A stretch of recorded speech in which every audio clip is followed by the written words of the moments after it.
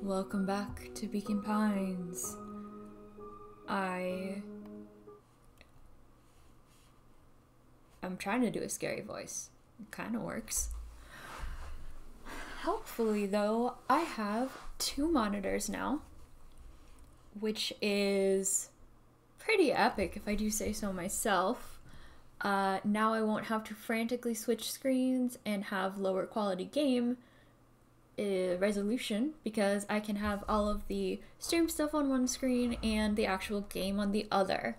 You'll have to forgive me as I try to get my webcam set up in such a way that I look like I am actually speaking to you, the viewer, rather than avoiding eye contact as I would in real life. But in the meantime, I'm back. I'm here with Beacon Pines. We are going to have some fun. Assuming... I'm gonna put this up here, actually. Not that you can see, so I don't know why I'm saying this to you. Is that too far? I don't know. Can you still hear me okay? I'm gonna assume you can. And then if I end up wanting to change it, we can do that. So without further ado, we'll hop back in. I have completely forgotten where we left off. Ah, yes, they were in the secret bunker basement thing that Granny apparently made, and then Mr. Tolliver the squirrel, one of Granny's collaborators, came down and they knocked him out, and now I guess they're gonna interrogate him. So, the interrogation of Hiram Tolliver. Still unconscious, Mr. Tolliver slumped heavily in a shoddy old chair. His hands were bound with rope, his feet tied with some loose string. The kids huddled in a circle, discussing their plan. One thing was certain, they couldn't just let Mr. Tolliver go. They needed to know what he was doing in Luca's house. After some deliberation, it was decided.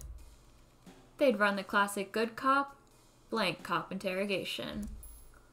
Chill cop. That'll work, maybe. No, actually, good cop, chill cop. That's 2 good cops, though. Well, let's see. I'll handle this. Just gotta play it cool. Luca walked calmly to the light switch, flicking it off and on a few times. Mr. Tolliver shook his head, gathering his wits. Golly, I sure got my bell rung.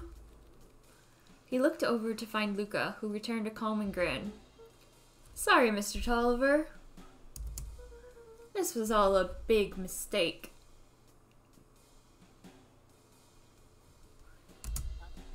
Luca, what's going on here? Why do you have me strapped down?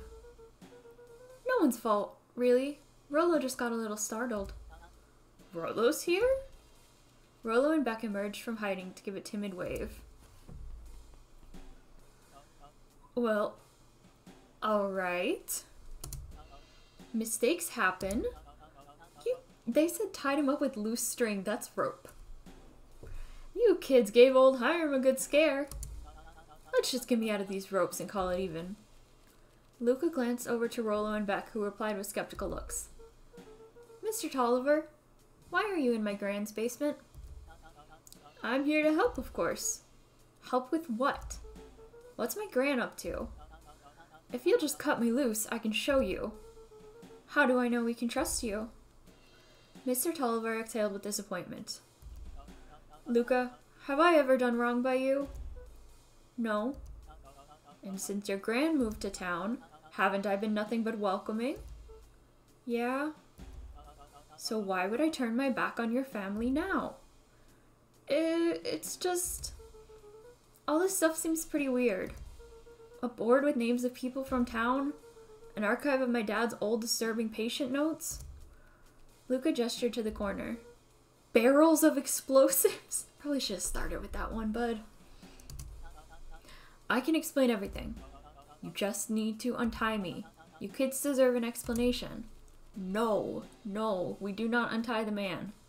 Luca looked again to Rollo and Beck. This time they shrugged. Damn it. Luca began to slowly loosen the bindings. I mean, he appears to be a wimp, and yet trust no one. Mr. Tolliver gently rubbed his wrists. That's a good lad. This'll all make sense in time. He edged imperceptibly toward the stairs as he spoke. God damn it, what did I say? You see, this town has secrets, Luca. A very dark past indeed. Before the kids had even noticed his movement, Mr. Tolliver was at the light switch. A past that must be brought to... He punctuated his final words by flicking the switch and rushing up the stairs. Light. Son of a... Beck darted to the wall and turned back on the lights. I mean, he didn't attack them, so that's good, I guess. It was too late. Rollo confirmed what they all heard. He just locked us down here. Mr. Tolliver's muffled voice came from behind the door. I wasn't lying, you know.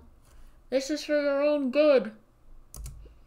You kids just keep tight down there. Isn't it hang tight?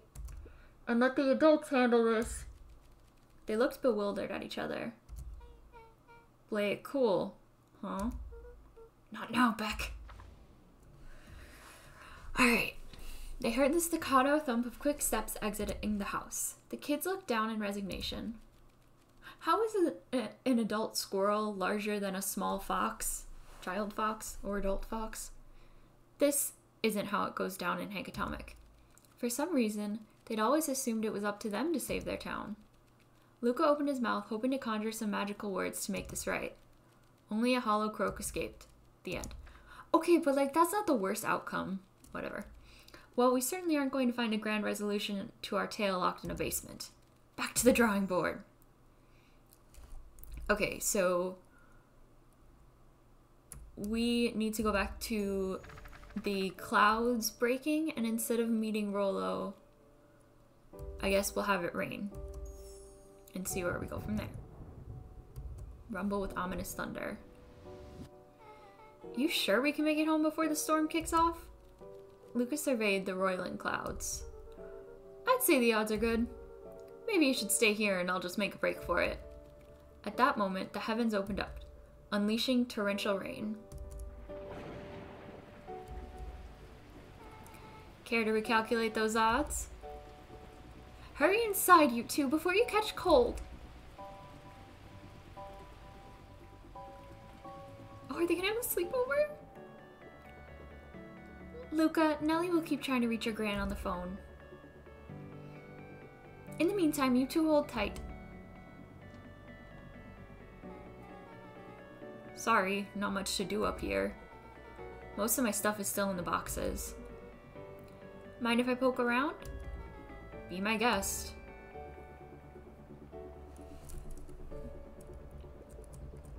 Oh, come on, you're not gonna let me look at the bouquet. Thank you. Luca bent down to examine the bouquet of wilting flowers. Judging by the odor, they were well past their prime. Good cop, pungent cop? He flipped open the attached card. Happy trails from Coach Walker and all the Fairview Condors. Okay, so these are animals, right? And their mascot is also an animal. That feels kind of weird, right? Right? Boy, you weren't kidding about poking around, huh? Oh, sorry. Was this from your old school? The most recent one, yeah. Some schools gave me going away cards. Some did flowers. When they're really trying to feel good about themselves, they do both. So, you've moved a lot. Yeah, that's the thing with having a brilliant parent. There's always a better job somewhere else. These flowers would last longer if you put them in some water. That's the sort of thing I would do if I cared. Well, you cared enough to keep them is all. Angsty. Oh wow. Rollo and I have a radio just like this at the treehouse. Probably not exactly like this one. My mom and I tore the whole thing down to the bolts. Fitted it with some state-of-the-art vacuum tubes. She seems pretty awesome. She gets carried away sometimes. I think she feels guilty for working too much. So when she does have time for me, she showers me with high-tech overcompensation. Luca flicked at one of the toggles. I bet you can get all sorts of stations on this. Not out here in the boonies. You wouldn't believe the stuff I could pick up back in the city. But around here, it's all farm reports and static. Aw, shucks.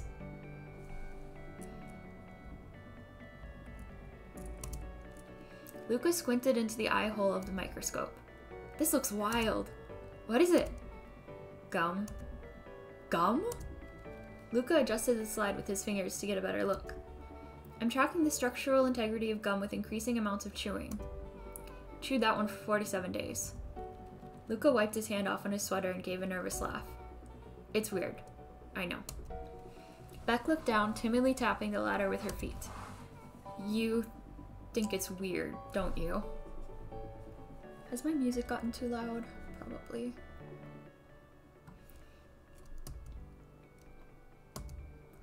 A little. But weird can be cool. Luca, can I ask you something? Of course. Dang, didn't that hurt? I'll be honest. That hurt more than I expected. Well, at least you look cool doing it. I'm getting Stranger Things vibes, possibly because I was watching scenes from Stranger Things. Not the actual TV show, just scenes.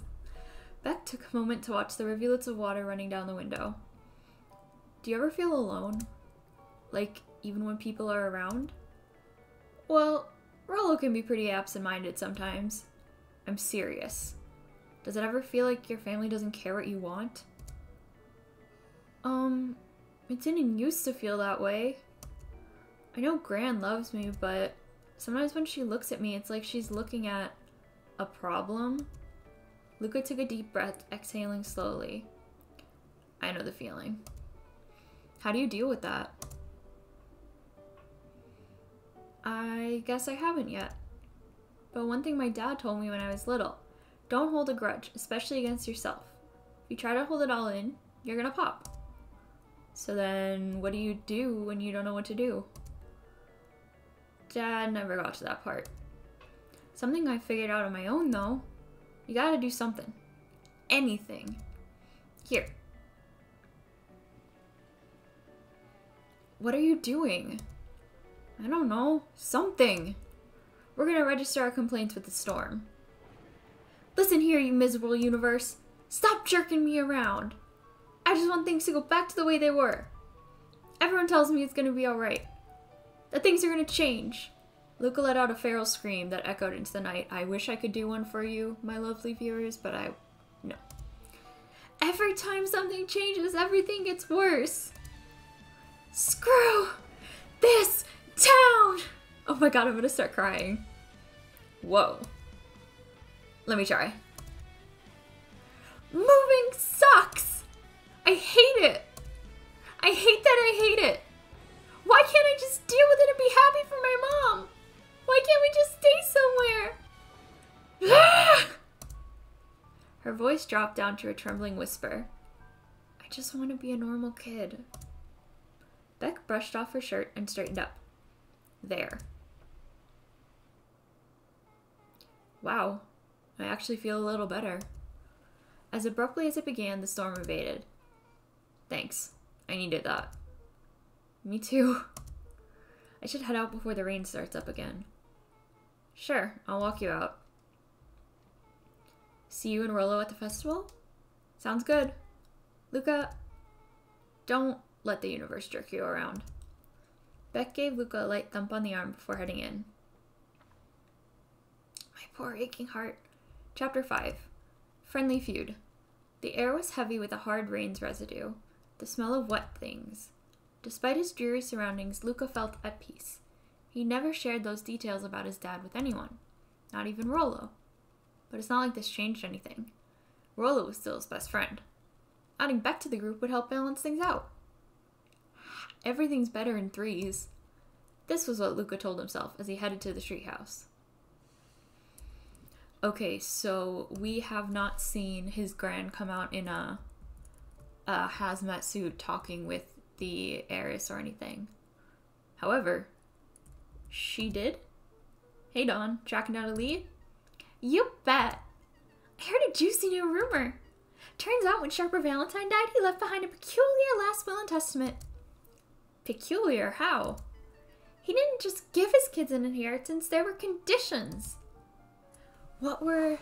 Okay, there was this book series I was obsessed with when I was a child called, I think, The 39 Clues, where all these different parts of the family were trying to find, I think it was a fortune, like, around the world, and they were all really underhanded and murdery, and it was great.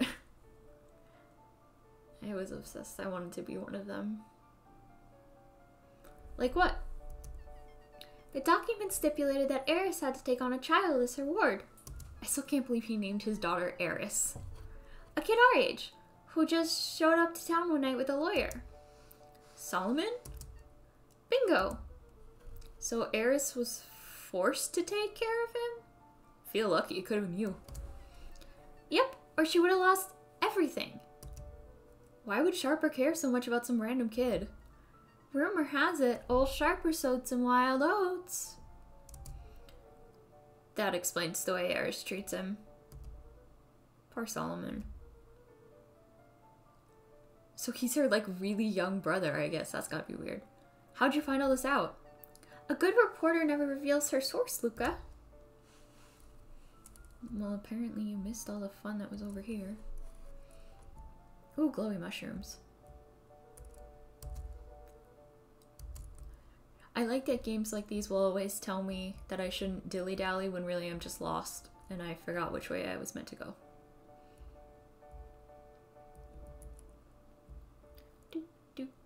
How's our foreshadower? He met his old friend's eyes and was greeted with nothing but ice cold anger. Heavens! This is no time for fractured friendships. Love you, Mrs. Alligator Lady. Excuse me, what are you doing? Just locking up for the night, sir. Oh, wonderful. I can only assume this means all festival preparations have been completed ahead of schedule. Not exactly, sir. So they can say more words than questions about opinions. The storm set us back a bit, and it's getting late, so we all decided to... You all... decided? Yes, sir. I was unaware that your job involved deciding things. We are all here at Perennial Harvest because we believe in creating a better future. Yes? I figured out how to do this voice, you just have to do a fake smile the entire time. Yes, sir. Very much, sir. Do you want to be the one to tell this town that we failed them? No. That we gave up because there was a little rainstorm and we all got sleepy? Of course not, sir. Good, then it's decided. Yes, sir, we'll work till the task is done. See that you do. Our harvest awaits.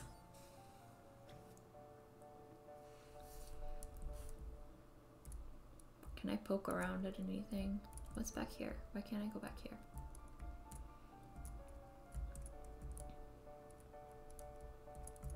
I mean, we did have the mutated child and clone hunt thing last time. I don't know how this will top it, but I mean, it might top it with friendship drama, but I don't know what that's for. Rollo, are you still up there?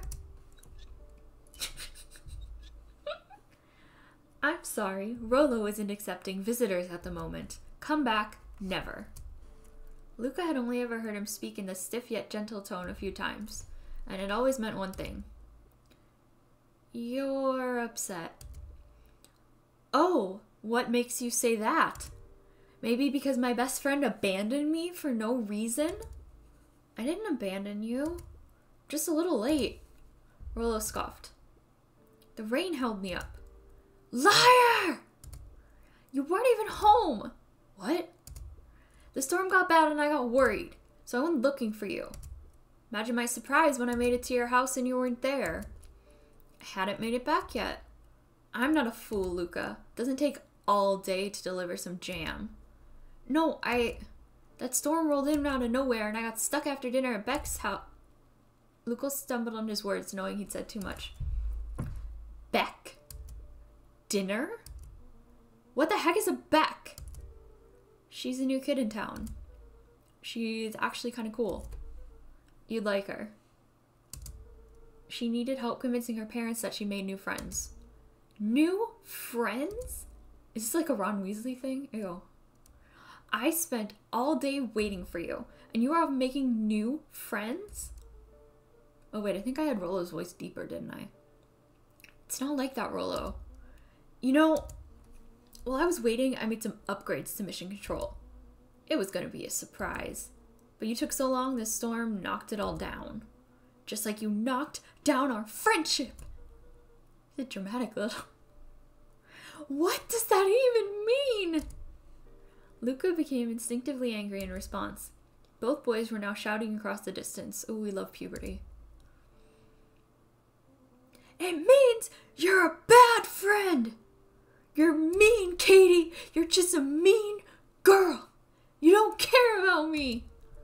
Of course I care, you ass. I knew I'd get in trouble waiting so late for you. But I kept my word, 'cause that's what friends do. Oh, wow, what a noble sacrifice you made. Easy for you to say. Your gran doesn't even care. Jesus Christ. You can stay out as long as you want, and you wouldn't even get in trouble. Seriously? You're acting like I chose this? If that's what you think, then maybe you're the bad friend. Rollo's tone changed to a calm yet more intense anger. Maybe Pa's right. Storms bring more than water. This one brought out the real Luca. Stop quoting your Pa's nonsense like it means anything. Yeah, well, at least my Pa's still around. The words hung in the cold night air. What is with this man, or boy, bringing up the fact that his friend is parentless and has a grandmother who is slightly absent? Jesus Christ. Rollo's stomach dropped, knowing he'd crossed the line. But it was too late. Luca, Good night, Rollo. Dang it. Let the kid say fuck. Let the kid say fuck.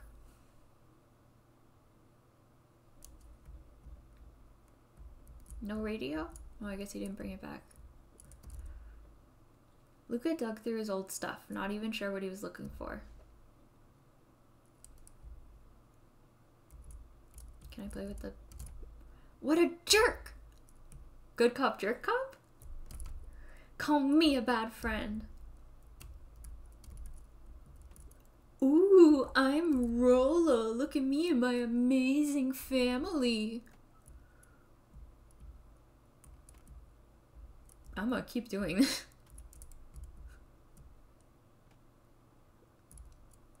Oh, I was hoping that would break something. If Rollo thinks I'm still going to fuss with him, he can shove it. What else can I look at? Can I go out of the room? If Rollo... Oh, fine. Nobody lets me have fun. Can I keep kicking this?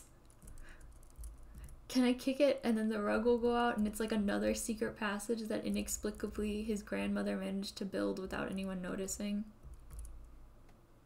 I was also hoping I would break something and then that would give something, but maybe not. Charge! No? Really? Can I break the desk lamp? I'm not allowed to have fun. Fine. Guess I'm just never supposed to make new friends. Good cop, weep cop? Maybe. Luca?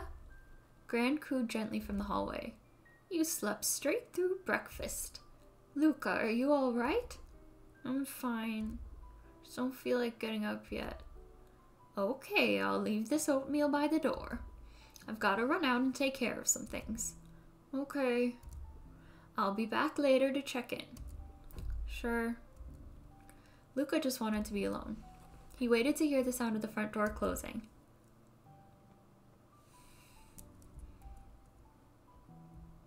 Time to kick things. Bet Rollo's still gonna go to the festival. He's gonna be miserable. Are you sure I can't break anything? Fine. Can I snoop on Grand's bed? Can I jump on this chair? No. If Rollo thinks I'm still going to the festival with him, he can shove it. Can I not leave this room? Did I miss something? You want me to go back to sleep? Luca dozed off again. Okay, to be fair, this is what I would do with depression. Luca, I see you didn't eat your oatmeal. Wasn't hungry. Well, just in case you get hungry, I'll leave a sandwich here too. Thanks. Rollo came by. What did he say? He wanted to talk to you. What did you say? I told him you weren't feeling well. Good. So, your plan is to just sit in your room all day? Pretty much. Well, I need to pop away again for a minute. If you decide to end your pity party and go outside, I think it'd do you some good. Now she wants us out of the house. Noted. Lucas still couldn't bring himself to go out. Besides, if he ran into Rollo, he'd have to actually confront the situation. Can I kick this some more? There's never anything interesting at the festival anyway. Oh Lord, don't make me aim. I can't aim things. What are you talking about? Nope. Alright, this is gonna be the next hour of our stream as I try to hit a book with a soccer ball instead of being like a normal person and climbing on a chair. Okay, that was close. The Adventures of Hank Atomic, the complete first volume. Luca carefully opened the cover and began to read. Rollo had received it for his birthday, a special hardcover edition with behind-the-scenes commentary and bonus art. Rollo cherished it, but asked that Luca keep it at his house. Luca wasn't sure if it was because Rollo didn't trust himself with it, didn't trust his sister around it, or just wanted an excuse to come hang out at Luca's more often. Whatever the reason, Luca didn't mind, but it had stayed right there where Rollo stashed it ever since. Now, at the foot of his bed, Luca lost himself in the pages. He'd read it all before, but at this moment, it somehow felt sentimental. He was well into issue number 5 when he heard soft footsteps from the hallway. Luca? Another little friend came to see you. A girl named Beck Modeville. I don't know how to... I'm gonna assume it's German pronunciation. She said you met yesterday? What did she say? Is she here? She was just dropping by. I told her you weren't taking visitors today. Oh, she seems nice. Yeah. You had a fight with Rollo, didn't you? Can I come in? Maybe later. Alright then. I'll leave dinner on the kitchen table, in case you want a bite before bedtime. Without realizing it, Luca had pouted away the entire afternoon. He once again felt the weight of it all and allowed his weary eyes to close. Luca stood in a vast black expanse. He looked up at his father standing beside him. Walt was working a straw at the bottom of a fountain glass, trying to collect the last bits of milkshake. He doesn't have this connection with his mom, I guess. Although he doesn't think she's dead, so... Dad, where are we? Taking a final loud gurgling sip, his father peered up from the glass. He jangled the straw playfully with a warm smile, then lifted the empty glass as if to point into the darkness. The source. Luca's eyes followed his father's gesture. In an instant, he was sitting in front of a blazing campfire. Across from him sat a large figure in a yellow hazmat suit. The figure's voice was a scratchy echo. Well, if it isn't the man of the hour. Make yourself comfortable. Luca held his shivering hands over the flame to warm himself. It doesn't work that way here. Their yellow-gloved hand pointed to the base of the flame. It's a cold flame, see? Luca peered at the base of the fire. It wasn't wood that was burning. It was beacon pine itself. Tiny buildings freezing and crumbling as they were consumed by flame. Luca could see small shadows moving in the burning city. People. Luca leapt to his feet. We've got to help them! The figure gave a dismissive wave of their hand. Why waste energy helping people who can't even help themselves? The figure bent down to examine the panicked crowd as they desperately tried to stop the flames. They only care about what's right in front of them. Not like us. Luca's voice was a trembling whisper. Us? The figure slowly stood up, grabbing his helmet with both hands. With a jolt and a twist, the suit emitted a gasp. A cloud of torpid mist escaped, slowly revealing the face within. Luca's own face looked back at him. Older. Worn. Distant. The sensation was oddly familiar, as if he'd caught his own reflection by surprise in the mirror. The doppelganger smiled. I tried to help once. He gestured towards his face. And all it got me was this. Luca staggered back. You aren't me! Luca felt a hand catch his shoulder. His father was there again, beside him. Every choice sets us on a path. This is the end of one of your paths, son. Luca watched his older self shake its head ruefully, its face twisting into a cruel grin. Well, Dad, if you wanted him to see this, far be it for me to disappoint. Luca watched in shock as the figure took a confident step forward and plunged into the flames. In a flash of cold light, he was gone. What does all of this mean? Luca felt a reassuring squeeze on his shoulder. Just remember, why we choose matters just as much as what we choose. Luca woke up to see a hazy figure at the foot of his bed, silhouetted in the morning sun. Mom? No, dear. It's only Gran. Luca rubbed his eyes. The kind, concerned face of his Gran came into focus. How are you feeling? Fine. Anything you want to talk about? I don't feel like talking. That's just as well. How about you sit there and listen a bit? Whatever you and Rollo fought about doesn't matter. But Gran silenced Luca with a gentle pat on the leg. Fights between friends happen. What was said doesn't matter. The important thing is that it's not the last thing you ever say to each other. But he said stuff about Dad. Well, do you think he meant it? No. He was just mad.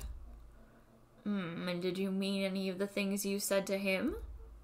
No. Good. One must appreciate friends in their best moments and accept them in their worst. Good cop, accepted cop. Now get your little butt out of bed. The festival's today. You don't want to miss that, do you? I guess not. Seems like a good opportunity to make amends with Rollo, doesn't it? Luca gave a reluctant nod. So buy him a corn dog and apologize. But he's the one that... What did I just say? Buy him a corn dog. There's a good boy. Everything's better with corn dogs. I need to get going now. Got some last-minute festival business to take care of. I'll come find you at the fountain a little after lunch. All right. I love you, Luca. Love you too. Luca took a deep breath. Okay. Chapter 6. Through thick and thin. I never know, like, should we go back and... Or just... Okay. Despite Luca's bitterness, Gran was right. He needed to hash things out with Rollo. B, I'm clicking B. Let me go to the tree. A big fight changes the nature of a friendship. Whether in the end it is for the better or for the worse, all comes down to understanding. They use more commas than I do. This is impressive. If one is not careful, the same familiarity that builds the strongest of bonds can become the wrecking ball that shatters them. Luca emerged from seclusion, taking in the crisp festival air. But the events of the day weren't on his mind. He had to find Rollo. No, I want to go back to the place. Where even are we? Okay. So we did that, and then we... Oh no, we don't have anything for the hostile interrogation. Now I just wanna... Okay. So we've done this, we've done this, we've done this, and then we've done this. So wherever we are is the only place we can go.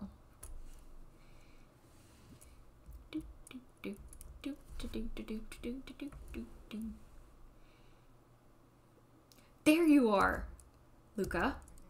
Rollo wanted me to tell you something. What is it? Roxy rolled her eyes, shaking her head. A space adventure, though you needn't buy it. If ye be brave, go somewhere quiet. Roxy, I don't... It's a riddle, Luca. My goofy little brother wants you to find him. The answer is the library. Luca looked down and kicked at the dirt. Look, I know you two had a fight. The only thing more annoying than my little brother is my little brother without his best friend. So I'm doing him this one favor. Now I need one favor from you. Whatever it is that went down between you two, squash it.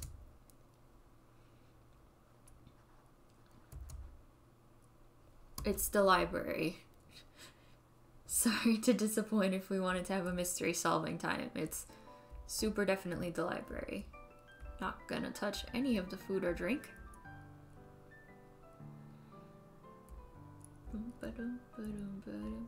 Why is no one weirded out that all of these people look the same? Piper, you're actually taking a break from studying. I wanted to see what all the festival fuss is about, but I can't help but notice you've still brought your backpack full of books. Luca, backpacks can carry a lot more than just books. True, true. So what you got in there? Books. I see you, child. I relate. Haha. The library, somewhere quiet. I know, that's what I said. Hi, Luca! Cato's eyes lit with excitement. I've been expecting you. Bravo in deciphering the first riddle.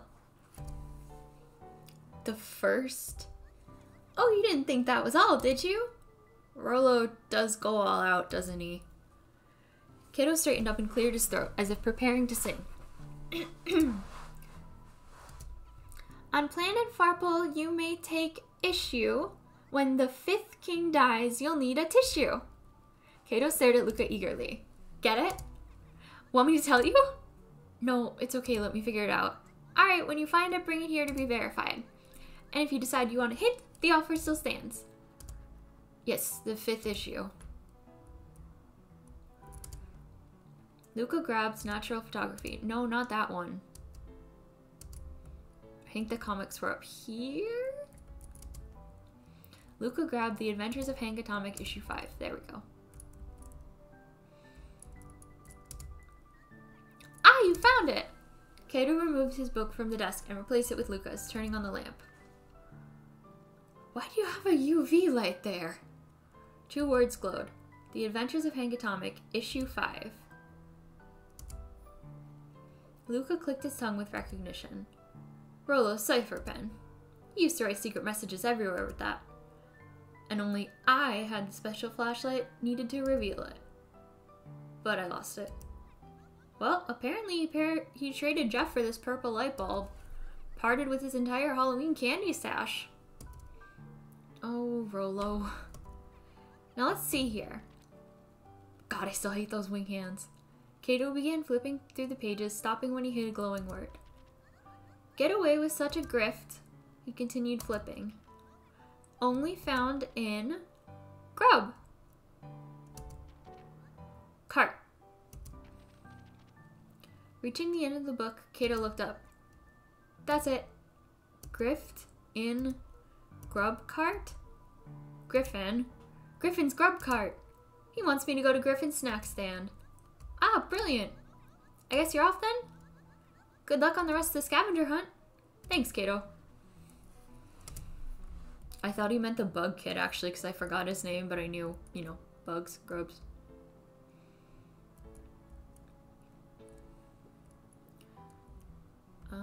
Okay, that's up here. Nope, that's the newsstand. Should I eavesdrop on these people? Sure. I was able to return the perennial harvest safety suit you borrowed. I don't think anyone noticed. Good. Now will you tell me what you needed it for? It was a favor for an enemy of my enemy. This isn't going to harm Mr. Kerr, is it? All you need to know is that it's for the good of the family.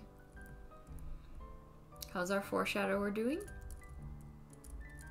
I guess nothing. Hello, are you Griffin? Yes. Hey Griffin, did Rollo come?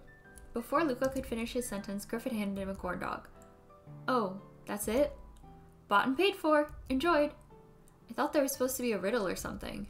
Luca shrugged, taking a sizable bite out of the corn dog. What is a corn dog? Yuck. It's cold. Oh yeah, that's been sitting here for a while. Rollo wanted me to be sure to give you that one specifically. Well, that's just... Luca tongued at his cheeks, feeling something rough between his teeth. He reached into his mouth and pulled out a slip of paper. Ugh, come on. He shook off the bits of corn dog to read the slip. A pickup when you need some pep near the fountain up the step. Luca finished off the remainder of the corn dog. It's gonna be a whole thing.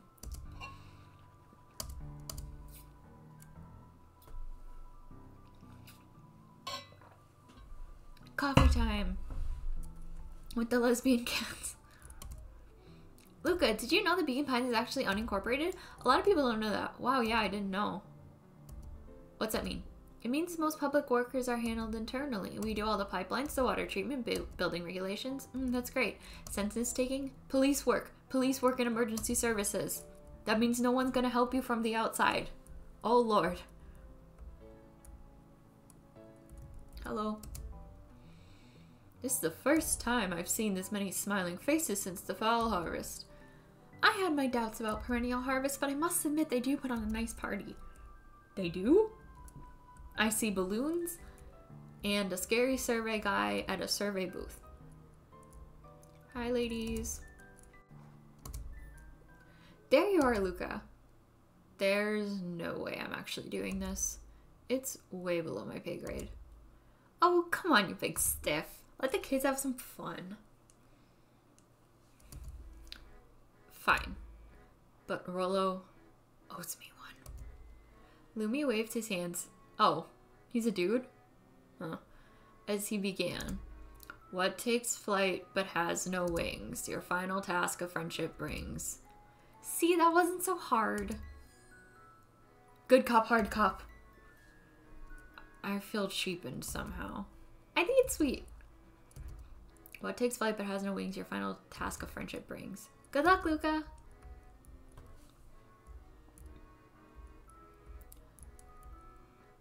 Well, that was easy. Hey. Hey. Did you find the comic book? Yep. And you got the corn dog? Yeah. Well then. No, it doesn't make up for what I said, but here, you've earned this. Rollo sheepishly handed Luca the balloons. That'll be useful. Thanks. You didn't have to go to all this trouble.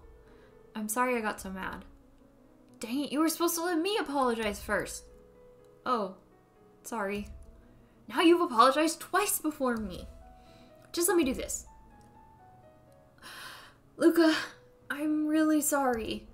With everything that's happened with your mom and all, I've always wanted to be there for you. Be a good friend, you know? When you said you were hanging out with someone else, I kind of freaked out. Rollo... Still my turn! I felt like if you needed some new friend to help you, it meant that I wasn't good enough. But that was selfish and wrong. I was wrong. I'm so sorry, Luca. Okay, apology over. You can talk now. Luca threw himself at Rollo, hugging him as tightly as he could. Rollo, I don't deserve you. I don't deserve you either. That's why we deserve each other. So, what else do you want to do today? We could snoop around and try to find some info about your mom. Snoop where? We could probably sneak into Perennial Harvest HQ while everyone's at the festival, which is in front of the Perennial Harvest HQ. Aren't you curious about all that stuff the clipboards write down? What if we get caught? I think I've had enough excitement for 1 week. Let's just make the rest of the day about us. Really? Yeah, the rest of the world can wait one more day. You know, I have been wanting to get some work done on the MCDC at Missing Control. The aim is a bit unpredictable. That sounds perfect.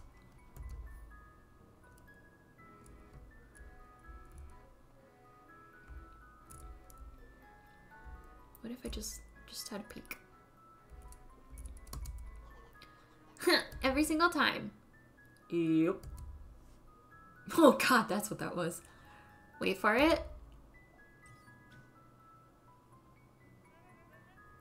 Unexplained sound once again noted. Where the fuck did he get explosives? Like clockwork. What a bunch of drones. I mean, I do kind of support that, but also where did he get explosives? Jeff was staring into the distance with a wistful look. Hey Jeff, everything alright? Yeah, everything's fine. I mean, used to be fine. Just ain't right these days, you know? Hold on, I gotta do this properly. I really do, actually. Jeff turned to Luca with a furrowed brow, then gave an understanding nod. You do, don't ya? Nope, that's not deep enough. I was trying to do this voice. For a moment, the two shared the same wistful gaze.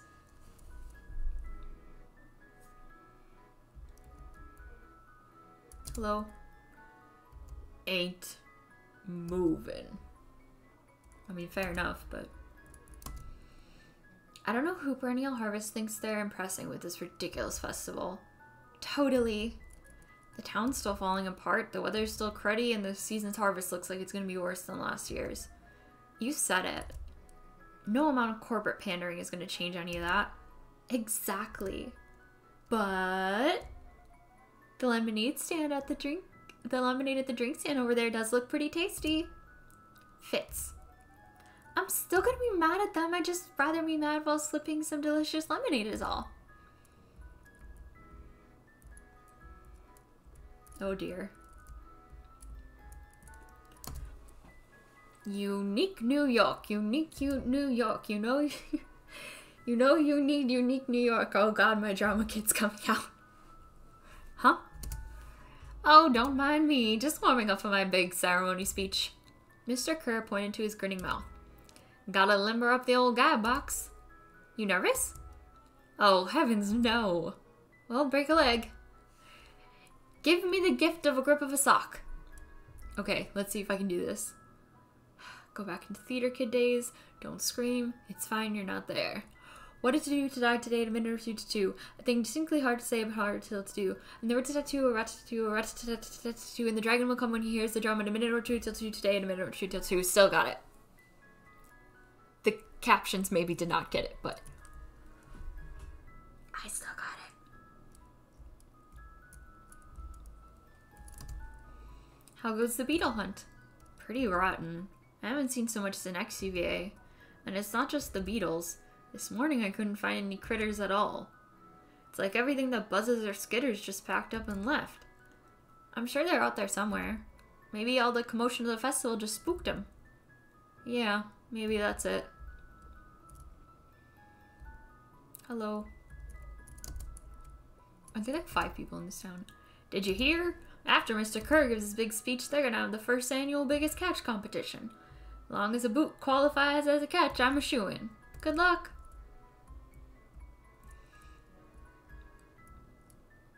Alright, let's fix this up. Oh, I almost forgot. I ran into your gran this morning. She asked me to give you this. Rollo handed Luca an unopened letter. I'll wait for you inside if you want to read it now. A letter? Luca, some things are going to happen that might be difficult for you to understand.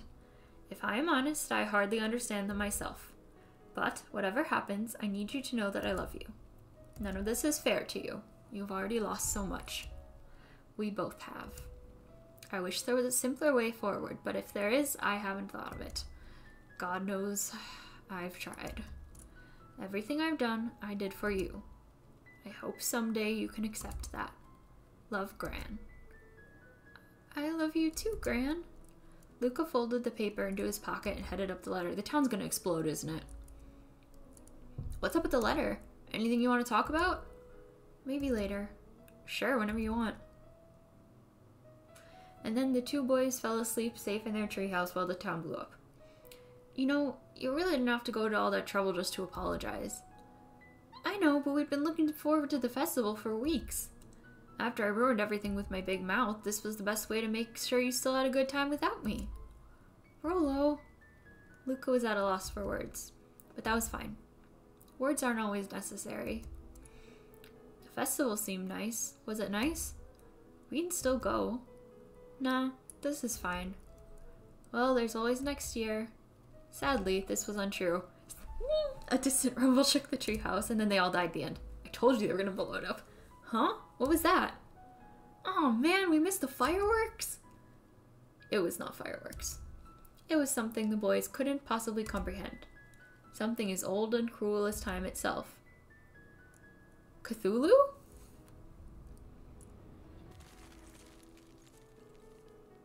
This really said, let's have these two boys have a sweet friendship bonding moment and then murder them. A shockwave of cold tore through the room. A bitter, unfathomable chill. Have you ever been to Minnesota in the winter? Before they could react, it encased them in ice. Two boys, reunited by friendship, only to be cruelly separated by a malevolence beyond reason. And so, our story ends on this melancholy scene.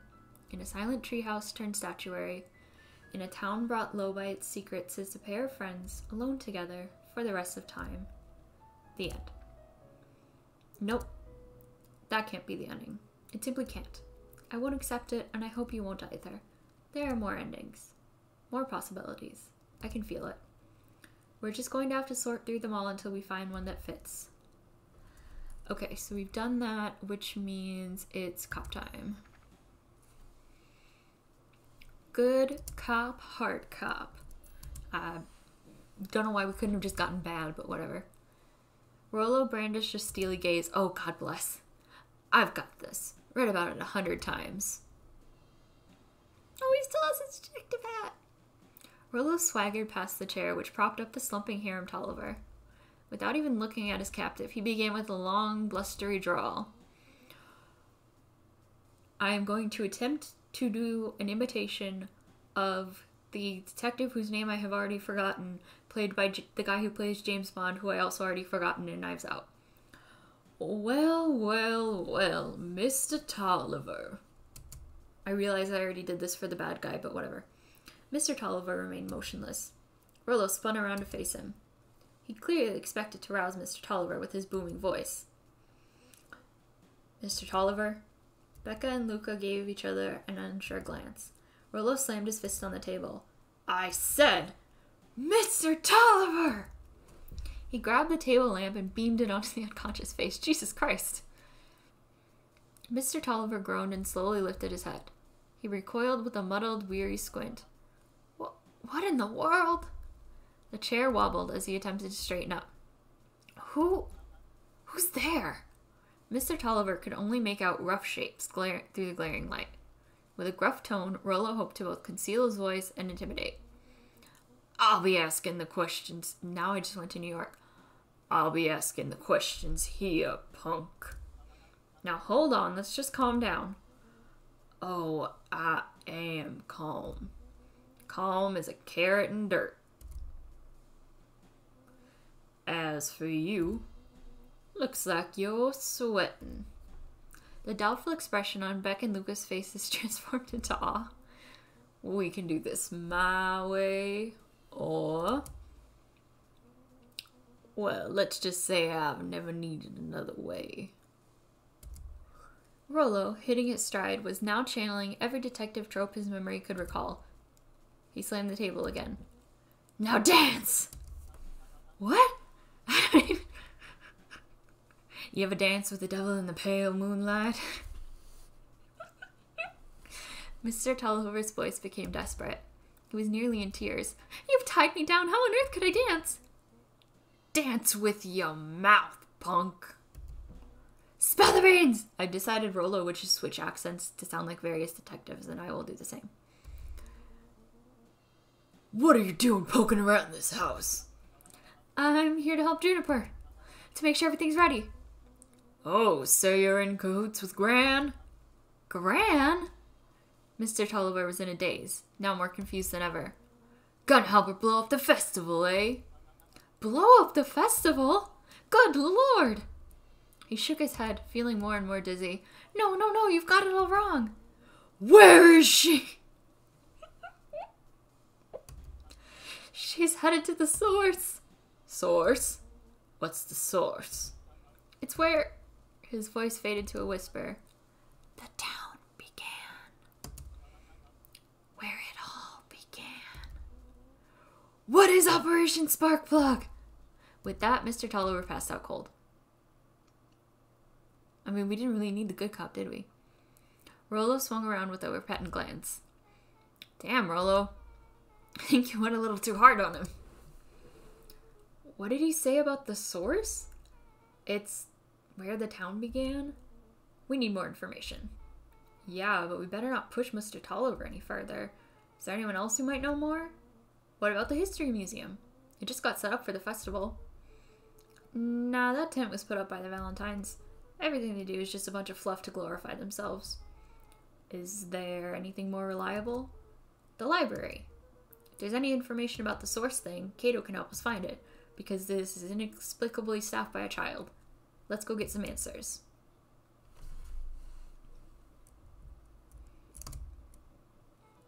This is a dang nice library.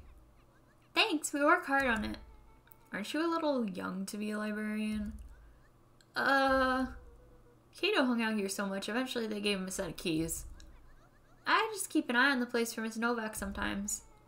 They got you working for free? It's quiet and I get access to all the books I can read. What more could a person want? Fair enough. What can I do for you all? We need a favor. I already told you and Rollo I can't put you any higher on the wait list for the next Hank Atomic. And if you're here with more candy, I'll have you know I can't be bought. Call it a personal code of conscience. Actually, we're looking to do some research. Now you're speaking my language. What are you looking for? That's the thing. We sort of don't know. What do you got on the history of the town? There's the county record archives. What's in those? Births, deaths, newspaper clippings, stuff like that. Pretty boring reading, but they do go all the way back to when the town was founded. Great, we'll start there. Chapter 8. 6 Feet Under, 3 Towns Over. The kids spent the rest of the afternoon combing through dusty piles of old county records, desperately searching for anything that could help them make sense of Mr. Tolliver's cryptic utterance. Luca tried to shake the thought of Gran's basement, but his focus wavered. Explosives? Messages hidden in jam? Dossiers on various town figures and a corkboard dotted with photos? Gran was the only family he had left. He still couldn't bring himself to believe the worst. But the old map with the symbol of explosives in town square made that difficult. As the sun began to set, the kids were no closer to the truth. I want there to be a secret room behind Cato very badly. If I have to read any more records, my eyeballs are gonna pop. We have to keep digging. If I dig another word, I'm gonna end up in one of those asinine death records. Rollo Cotter lived a full and wonderful life till he read so much boring crud that his brain oozed out of his ears. Rollo shut his book with an assertive nod. If you've got a better idea, spit it out. You sound like my sister. Keep pushing your luck, pal, and it won't be boring county records that kill you. I'll put you in the obituaries myself. Rollo muttered under his breath. You're a county record. Really? That's the best you got? When I'm done with you, you'll be the footnote in history. Just like... Beck slammed her finger down on the open page before glancing down to read. J. Hartford here. I'd love to see you try. Hey! We're all a little tired here. Let's just take a minute and... Something tickled the back of Luca's mind. Wait, what was that name, Beck? In the obit? J. Hartford. From the Brookville Tribune 8 years ago. That can't be right. What is it? J. Hartford. That's my grand's name. Juniper Hartford. Maybe there were 2 J. Hartfords? Mrs. Hartford is survived by her young daughter, E. Hartford. My mom's name is Eleanor. Okay, this is getting creepy. If your gran is 6 feet under 3 towns over, then who am I living with? The question hung in the air. What the fuck? I really hope that she is the only human person in this town. Alright, gang, I gotta close up for the night. Beck rubbed her eyes. How late is it? Almost 10. Oh crap, Pa's gonna kill me. Gotta go. Yeah, my parents will be worried sick. Okay, let's meet up as early as we can at the festival tomorrow. What are you gonna do about the unconscious man in your basement? I'll think of something.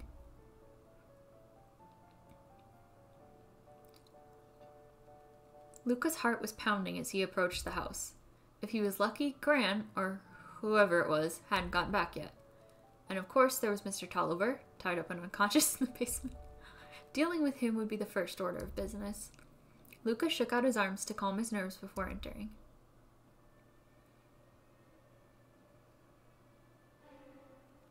He held perfectly still, tempering his breath, and listened closely. She was asleep. His only hope was that she hadn't found Mr. Tolliver before dozing off. If she had, do we think she'd be able to just fall back asleep in front of the fire? 'Cause I would think no.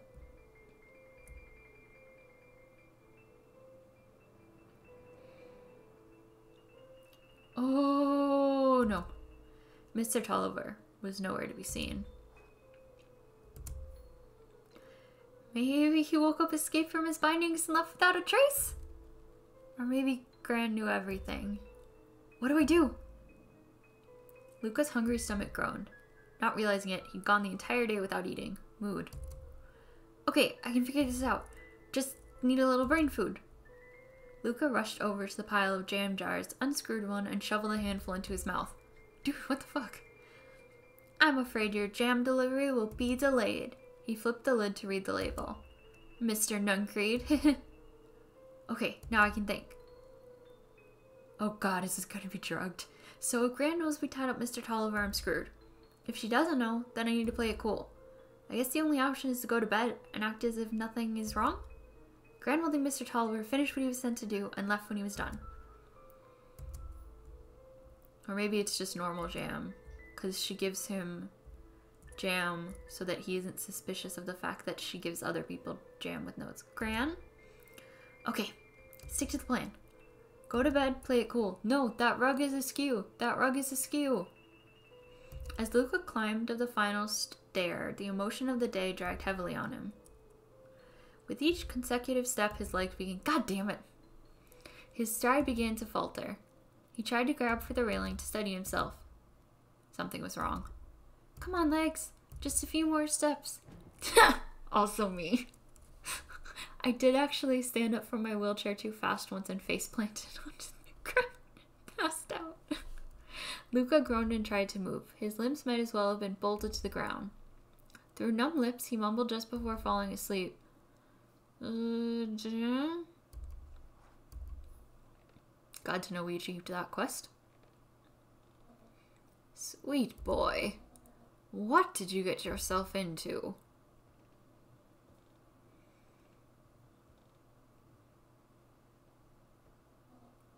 Rest now and let me handle everything. Why do they have so many rugs in this house? Chapter 9. A speech to end all speeches. Luca awoke to find himself face down in bed. He moaned into his pillow.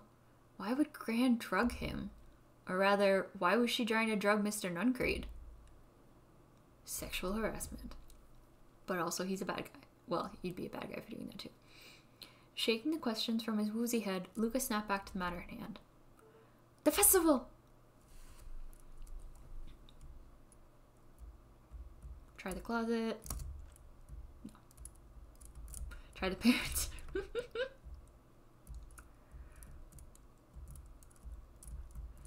Check and see if the door is still askew. Okay, so we've given up on pretense here, I suppose. Can I just like take one of those explosives? Is that a punching bag? Oh my god, it is. Can I keep hitting it? I guess she's ready to fight. That's good. Can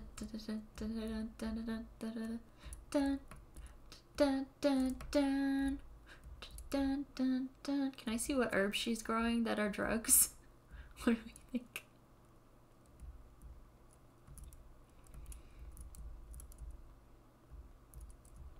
Can I take a broom or something as a weapon? No. Fine. Was that drawer always open? I don't think it was. Oh, but there's nothing in it. Fine. Fine, fine. I'll go to the festival. Wait, check on the grave. Although I guess I kind of thought his gran was related to his dad, not his mom, but obviously that's not the case. No, I can't get any, like, moral support from daddy? Okay.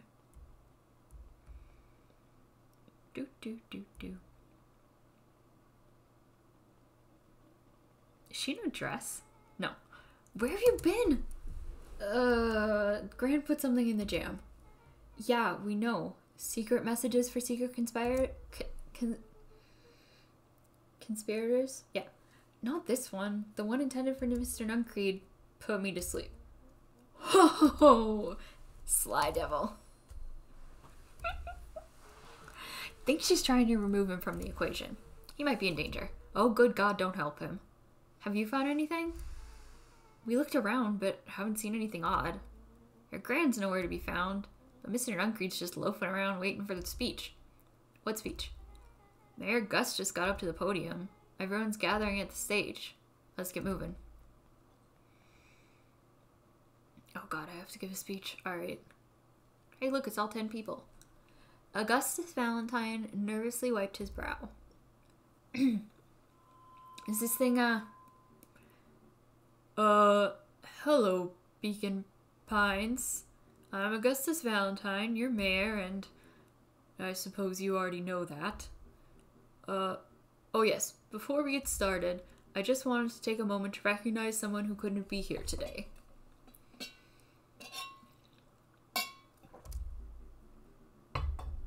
This town wouldn't be where it is today without my father, Sharper Valentine. So I thought we could begin with a round of applause befitting such a great man. My dude, he's dead. Even that's more than the old codger deserved.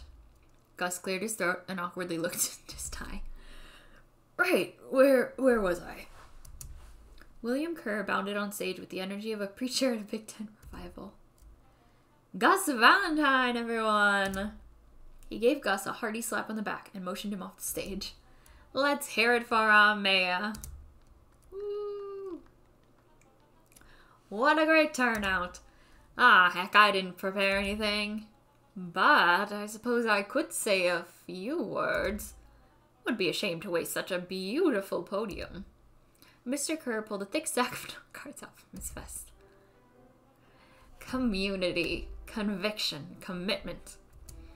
These are the things we celebrate at Perennial Harvest. For us, these are the pillars of the bridge to a better tomorrow. But I think it's time to add a new pillar. Change. Change is a powerful thing. It's inexorable, unavoidable, and undeniable. And I am daggum thankful for it. Change is the reason we're all together today. It's hard for me to believe that it was only 4 years ago when fate brought me here. A simple business trip, which brought me to a small town, which would change my life forever. Mr. Kerr took a moment to survey the crowd. You know what? He wiped away a single tear. From the second I set foot in Beacon Pines, something about this place held me captive. You see, change represents opportunity. It represents potential. It was change that helped me recognize the potential of this place. To see that the people of this town, despite suffering such great loss, still held on to the things that made them special. He thumped the podium to emphasize each word. Community, conviction, commitment, change. Mr. Kerr nodded confidently, biting his lip. The crowd was silent in rapt attention. Fate made a perfect match that day. Nothing is more important to you all than community. And Perennial Harvest is a community first and foremost. Mr. Kerr methodically made eye contact with each section of the crowd. The only way you made it through the foul harvest was an unshakable conviction. A conviction that a better tomorrow was just over the horizon. Perennial Harvest was founded on the conviction that we are that horizon. This festival is a symbol of our commitment to each other. His voice began to build to a crescendo. We now walk hand in hand into a future we will shape together. And that is what change is all about. Grabbing the future by the scruff of the neck and making things happen. Change is a choice. I am tickled pink that we will all be making that choice together. How great is that? Just imagine what we can accomplish. What was that? The crowd began to look around nervously. Don't worry, a little thunder isn't going to ruin this day. Everyone remained calm. Mr. Kirk quickly flicked through his note cards. Where was I? Through all of my travels, I have learned one true thing. One always reaps what they sow. We have all planted a lot of good in this town. And so it is with a happy heart that I can decree. I said that one wrong. He raised his hands toward the heaven. Our harvest awaits. God damn it. At that moment, a merciless wall of impossibly cold air ripped through the crowd, instantly freezing everyone and everything it touched. For a man like William Kerr, this was a fitting way for things to end. On a stage, with an entire town frozen in rapt attention, for the rest of time. The end. There's that ice again. Whenever I think we're getting close, it comes along and ruins everything. Maybe we should just quit. Maybe you should just close the book, walk away, and never think of me again. No, I don't mean that. We got a little closer this time. We just need to try again. Please. I guess it's Sly Cop time? I don't know what that means. Luca and Rolo ducked behind a barrel, leaving Beck to her task. With a few crisp snaps, she roused Mr. Tolliver. What's going on here? You're that Maudeville girl. Please, call me Beck. Sorry about all this. Mr. Tolliver looked down and shifted a bit, testing his restraints.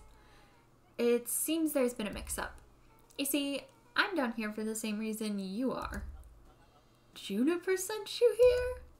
Beck caught herself before letting the surprise manifest on her face. She'd already gotten him to reveal his relation to Gran. This was going to be easy.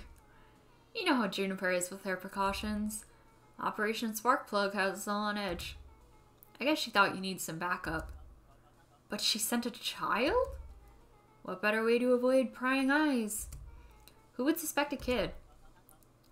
I suppose that makes sense. Mr. Tolliver wriggled a bit in his restraints. Oh, I'm sorry. Beck quickly removed the ropes. That had to be uncomfortable. A little, yeah. But you understand. We never know who to trust in this town. Mr. Tolliver rubbed the growing knot on his forehead. Very true. So it turns out we're both here to...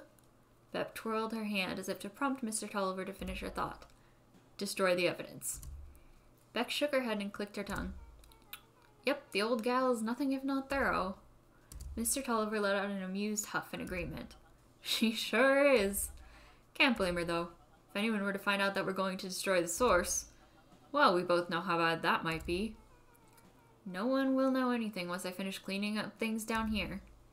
Beck was on a roll now, playing Mr. Tolliver like a fiddle. You're sure you can finish this up on your own?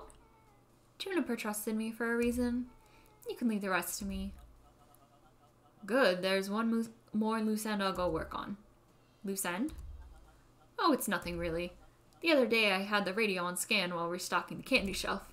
And wouldn't you know it, I intercepted an odd phrase in a Perennial Harvest transmission. Underground secrets. That's ominous. I think it might be a password, but Juniper dismissed it. Said it wasn't mission critical. What's the password for? We don't know. So we have a password and nowhere to put it? It's gotta be something, right? Good thinking. You should probably go work that out. I've got this under control. That's a relief. Between you and me, this basement gives me the willies. Heading for the stairs, Mr. Tolliver had hesitated and turned to Beck with a puzzled look. She grinned and gave him a peppy wave. With a shrug, he continued up the stairs, whistling a jaunty tune. You guys catch that? Sure did. This whole time Mr. Tolliver's had a candy shelf, but all he ever sells is his apples! Beck blinked slowly in disappointment. The password, Rollo. Well, sure, but once things are back to normal, I'll be having a word with Mr. Tolliver about that candy shelf. Fine. In the meantime, I've got an idea. She turned to the table and began tearing small scraps of paper. He said he heard a password on the radio. Any good spy transmission is never what it seems. Beck marked each scrap of paper and leaned back. We just need to find the hidden meaning. Okay. What's another word for underground? Buried? Covered? Could it be a cover-up? Maybe it's one of those each letter is a number thingies? So, U would be 21, N would be 14, D would be... Ooh! It's an anagram! Nuncreed's drugstore. Luca and Beck looked at Rollo with amazement. Rollo, that was incredible! Well, it's either that or Kren's new drugstore. Yeah, I think you were right the first time. How'd you do that?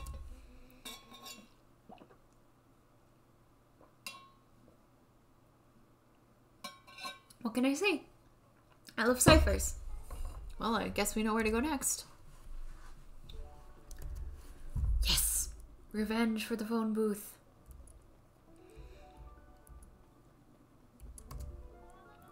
You scared me half to death. Sorry. You kids haven't seen Mr. Tolliver around, have ya? Nope. He's got me waiting around like the last slice of pie. I swear, that man would be late to his own funeral.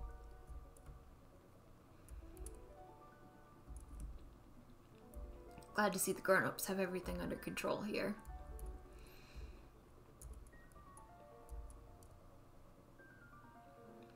You're late, Augustus. Sorry, sister.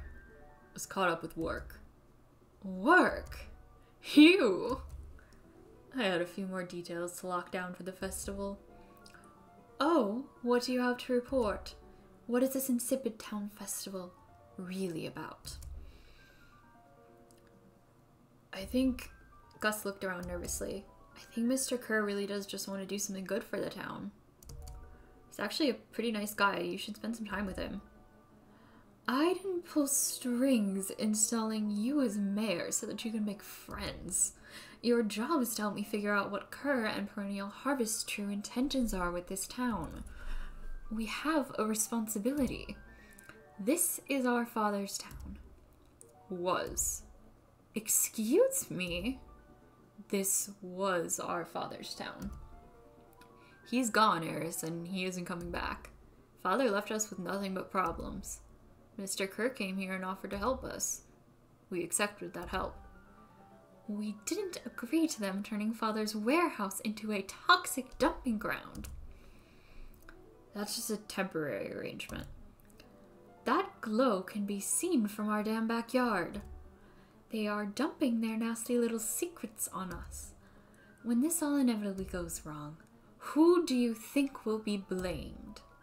Eris's cry hung in the air. We have a new choice to make now, sister. This town is going to change whether we like it or not. Are we going to choose to be a part of that future or be forgotten in the past? It's a shame. Father named you Augustus, but you will always just be a Gus. Good night, Eris. I'll see you at breakfast tomorrow.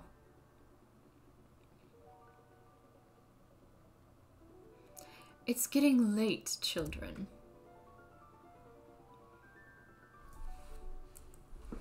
Ow.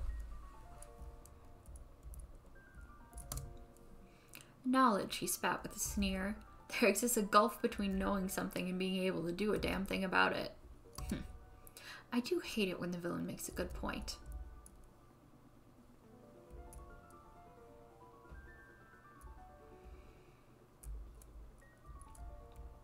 Oh, it's the little rich boy. Hello.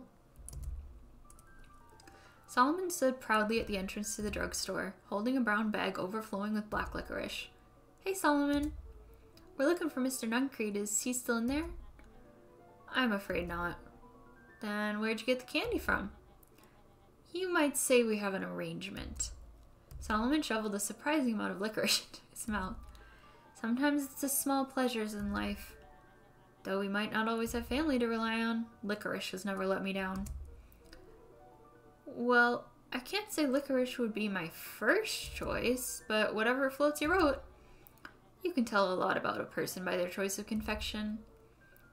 I guess? I like sour gobs. I'm certain you do. I always wonder why Mr. Nuncreed kept licorice in stock. You must eat enough of it to make it worthwhile. There are many ways to earn loyalty. For some, it's as easy as cold hard cash.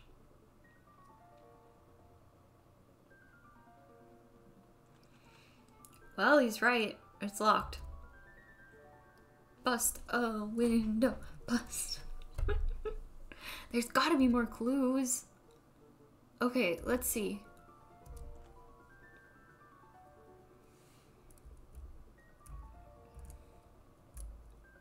Phone booth?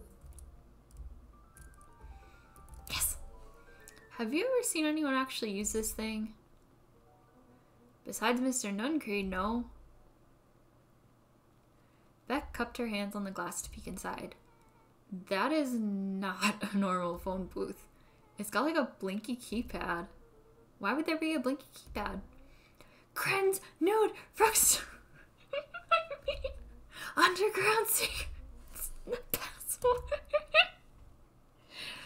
Beck flung open the door and they all squeezed in. Alright, let's see here. Luca cracked his knuckles and entered the letters into the keypad. Underground secrets. That is a terrible password. Sounds like that did something. Great. Now what? I guess we... Ah! The inside of the phone booth dropped loose from its shell.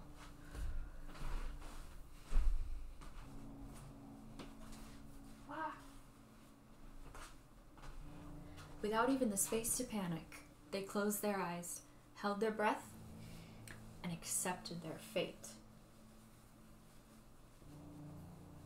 Ow.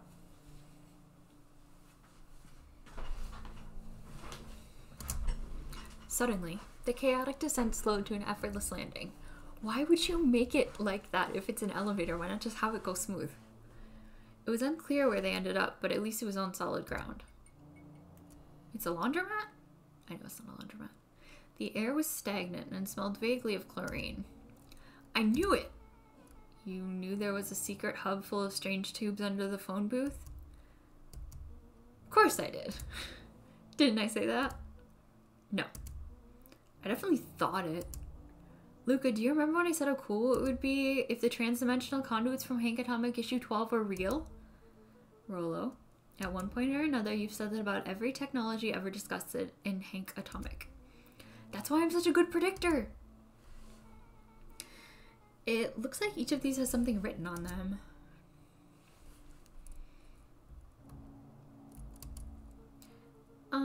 This suit has a broken mask. So we found our mystery warehouse creeper? We've at least found their hazmat suit. If it walks like a Nuncreed and talks like a Nuncreed, let's not jump to conclusions. Just saying.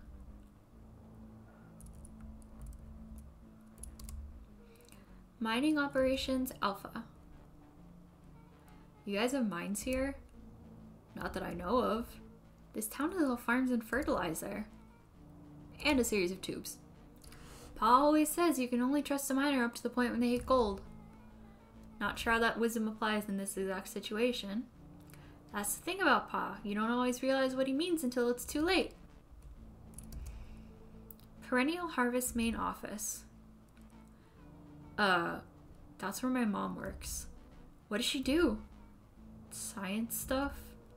Is she involved in all of this? We just moved here. How could she be involved? True. Valentine Fertilizer Warehouse. Isn't that where you almost got snatched? Yeah. Why would Perennial Harvest have a tube going to the old Valentine place? This is starting to feel like something big. That's a lot of buttons. Stand aside, Earthlings. I've read enough Hank Atomic to know my way around sci-fi tech. Rolo's hands hovered over the field of blinking buttons. Eeny, meeny, miny. Rolo, what did you do? Nothing! I didn't even mow yet! What was that? Hide! Where? There's nothing but weird tubes! Just get back!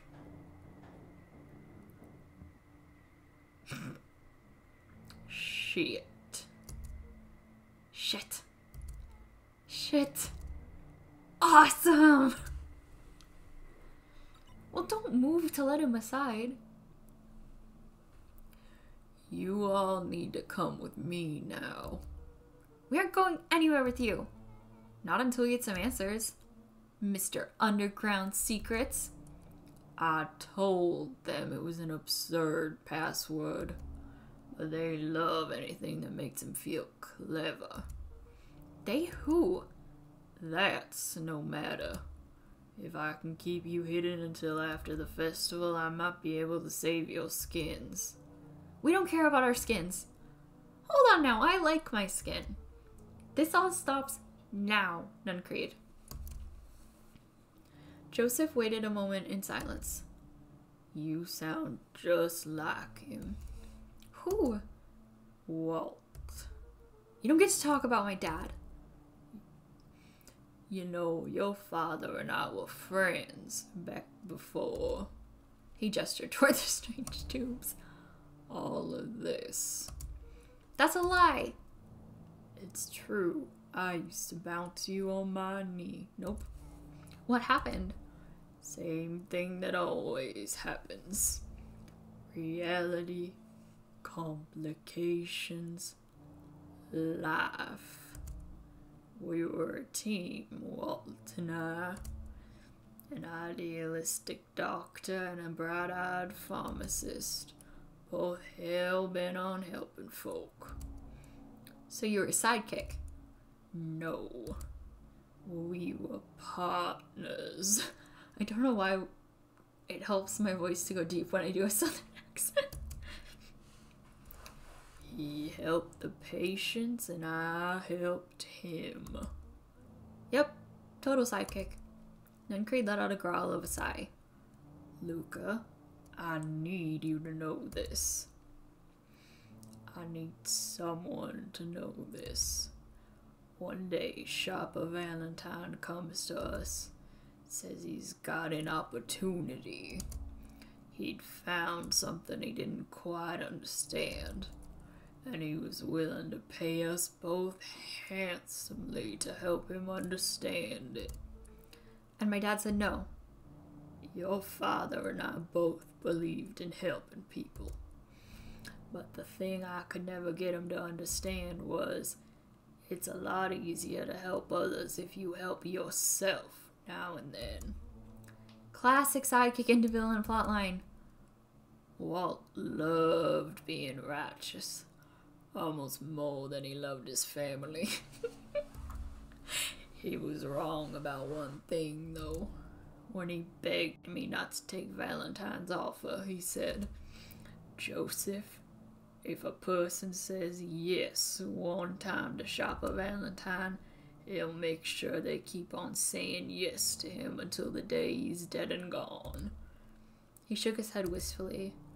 Shopper's long gone, but he's still got me saying yes. Is there a point to this sob story? Not really, no.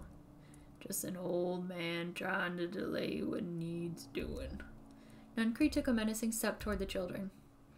I tried to keep you safe. I tried to keep you and Juniper out of this, but you forced my hand. Luca began to laugh. What? You really don't know? My grand isn't out of this. She's been scheming right under your nose. Juniper? Seems like she's planning on crashing the town's party. She's going to disrupt the festival? Why would she? The color drained from Nuncreed's face. How does she know? Apparently she knows a lot of things. What? Let's just say this isn't the only underground layer we've busted into today.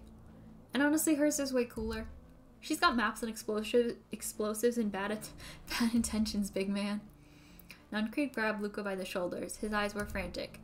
You need to tell me what she's going to do right now. She doesn't understand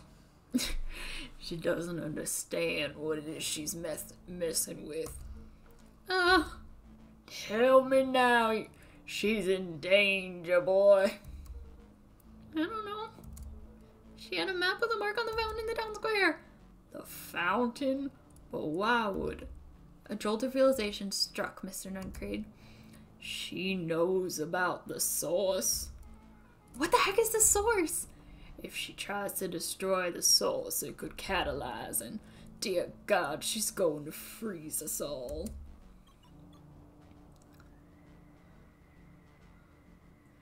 You all need to run. Run where? Away. As far away from this town as you can get. Head west and don't look back. That did not go how I expected. So, we're totally following him, right? Totally. See you on the other side. You good?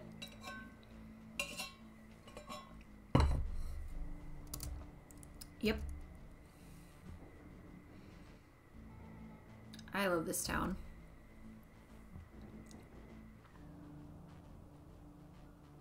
Chapter 8.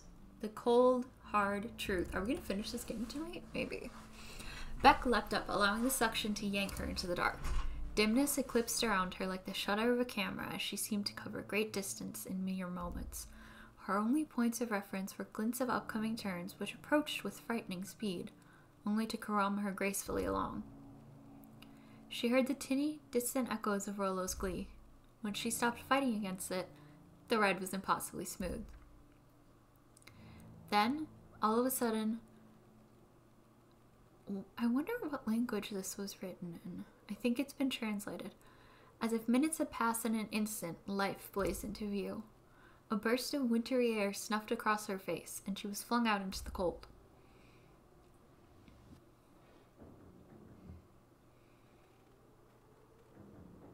Oh, it's like home.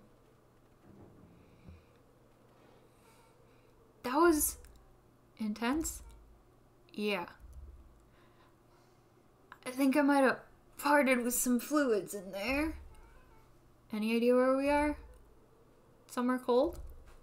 Doesn't look like it got on any of us. Didn't feel like we traveled that far. So where did it all go? This place sucks. Why would anyone even want to blow something up out here? Only one way to find out, I suppose. We gotta catch up to Nuncreed. I think he went this way. Can I investigate the fact that Rollo apparently shit himself? But what's this way?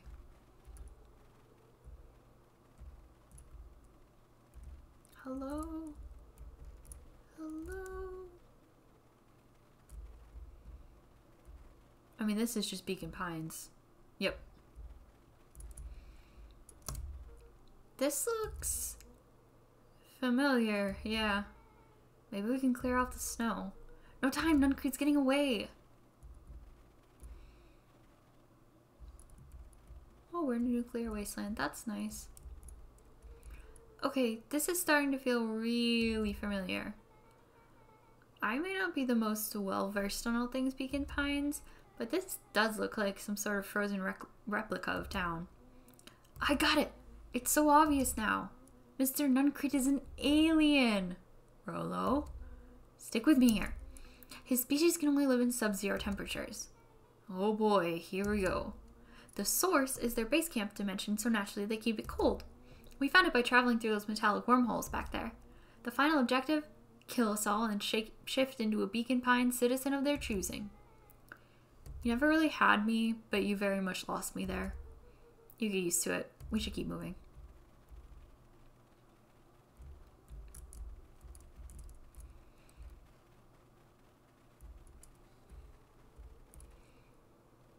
As they rounded the corner to the frozen town square, they spotted Mr. Nuncreed inching cautiously toward a pit at its center.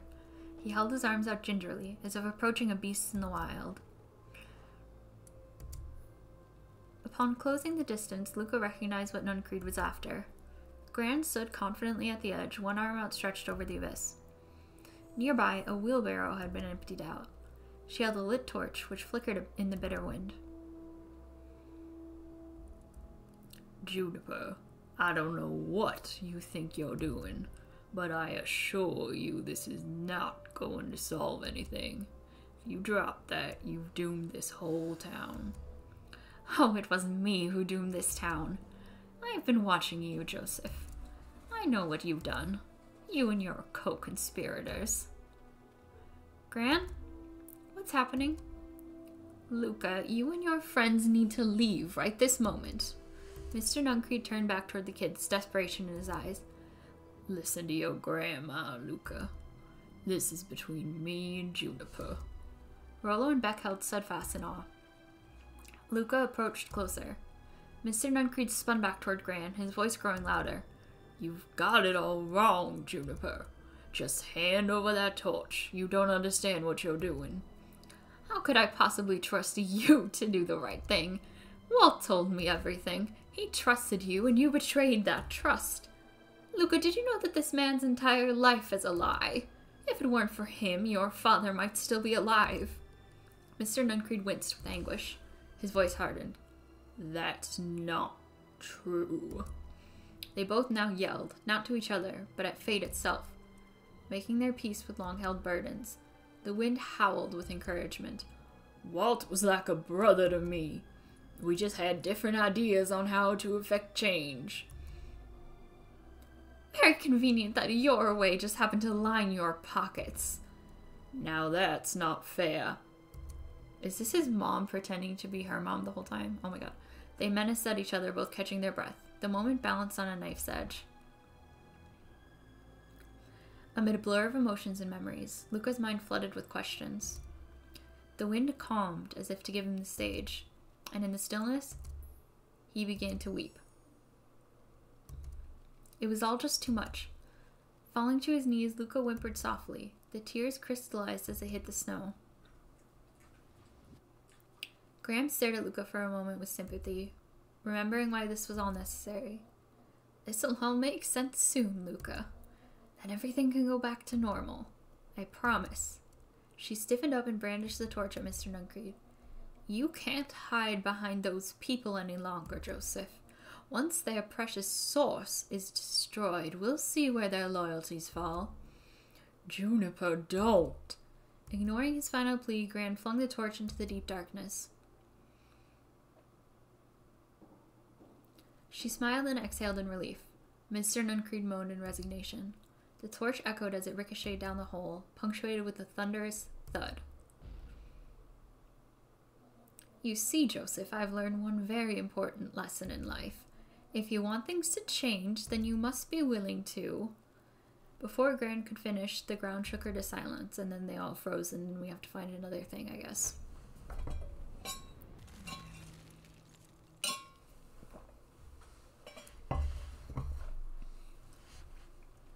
Gran only had time to spin around and run to Luca, her attempt to shield him, an honorable but trifling act.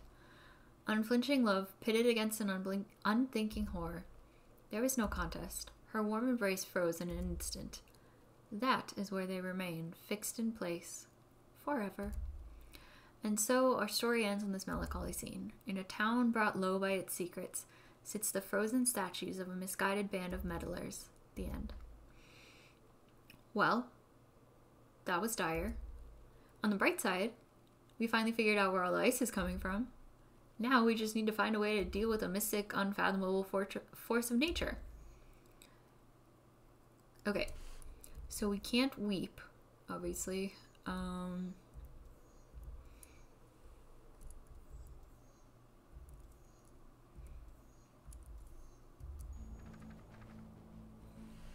Okay, so we're back to the clones.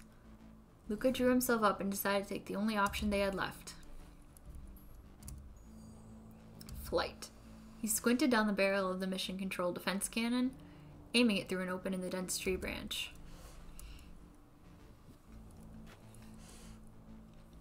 He looked up with surprise that it struck true and taut. Wow, I can't believe that worked. Hey, Mr. Kerr. We'd love to hear your thoughts, but I'm afraid we have places to be. Go on, Iggy. See ya, jerks. Fine. We know where that leads them. This way. We'll take the tunnels. Luca and Iggy winced as they sprinted through the thicket. The branches clawed at them, reluctant to give passage. After what felt like a marathon, Luca stopped in his tracks as they reached a clearing. What the? That was all he was able to say before Iggy slammed into his back. The boys tumbled down a steep decline and crashed with a wheezing thud on a surface as hard as ice. In fact, it was ice. You know that feeling when you just like zipline into another dimension? Chapter 5. Signs. They stood silently, catching their breath. The sky was like sapphire. With each breath, a plume of steam escaped from Luca's lungs. Let's keep moving. Luca pulled Iggy to his feet, and they gazed across the snowy terrain. Good thing he's in a parka. That was actually pretty badass. Uh-huh. I think we lost him. Are we up in the mountains? I don't think so. If anything, we went downhill. And what's up with the Winter Wonderland? All I know is there's no going back the way we came. Let's see if we can get our bearings. Follow me. A disc of smooth metal was lightly covered in snow. 2 faint seams were visible along the surface. A manhole cover? If it is, I've never seen one like it. What's the readout? Sitting just above 258 degrees Kelvin. That's down a bit from last time. Should we report this to Mr. Kerr? Still within safe ranges. It may be spreading, but it's under control for now. Even a small nudge in the equilibrium could cause a cascade. Dude, relax. Just a few more sights to hit before we can punch out. Let's get this over with.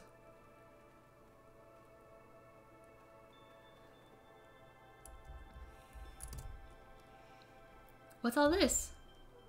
Hard to say with all the snow. I think it's a town sign. I can almost make out letters under the... What town could this even be? There couldn't be another town this deep into Weepwood.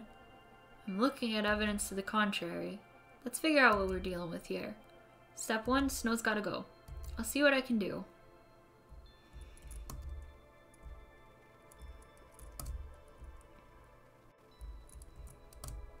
Shit. Game, you can't expect me to aim things. I don't know what else to tell you.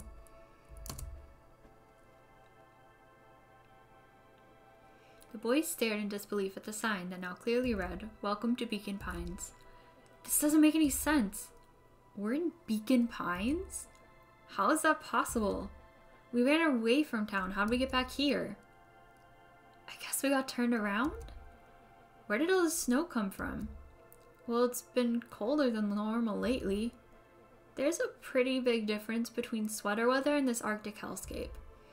The puddle we fought at before, it was cold too. Maybe all of it leads to one source. You think it's related? What the hell is going on? We're gonna get you some answers. Let's keep moving.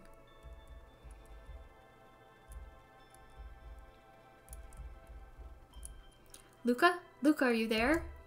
Luca had almost forgotten the walkie-talkie he was carrying. It's that bozo Kerr. I hope nothing bad has happened to you out there in those woods. Luca looked at Iggy with hesitation. No need to be rude.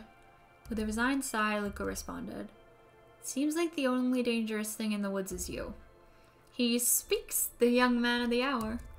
Now, how in tarnation did you end up with one of our radios?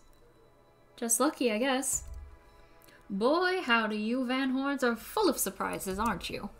You knew my parents? I never had the honor of meeting your father, but your mom sure was a handful. Luca winced, shoving the walkie-talkie back into his pocket. We gotta keep moving. The fencing glistened, each chain link encapsulated with a translucent layer of ice. Looks like the stuff they put up around Weepwood. The stuff who put up? I don't know. It's all frozen. Looking down at the frozen stream, Luca could faintly see a school of minnows encased in the ice. Whatever happened here, it happened fast. The fish didn't even have time to run. Or, swim, run. The crunching of footsteps trailing Luca went hush. He looked back to see Iggy's face twisted with confusion. Everyone's gone. What? There's nothing here but more snow. There must be an explanation for all of this. We have to keep looking. You can look all you want. I quit. Iggy, we have to keep going. You don't get it, do you? This isn't one of your pathetic Hank Atomic stories. We aren't going to save the day. We aren't even going to save ourselves. My face is mangled. The town is destroyed and everyone we've ever known is gone. We don't know that. You can't just quit. Do whatever you want. I'm done. Iggy, it's gonna be okay. Luca peered upward at the darkening sky. He let out a long, foggy breath. Faintly, Iggy began to cry. Seeing Iggy in such a pathetic state gave Luca a sense of compassion and more than a little guilt. It is getting pretty late, I think. Probably not a great idea to stumble around in the dark anyway. Luca allowed himself to collapse next to Iggy. Let's just rest for a bit. The boys huddled together for warmth and comfort. If not for exhaustion, their minds would be racing, trying to make sense of the events of the day. As it was, all they had energy for was to sit in silence, numb.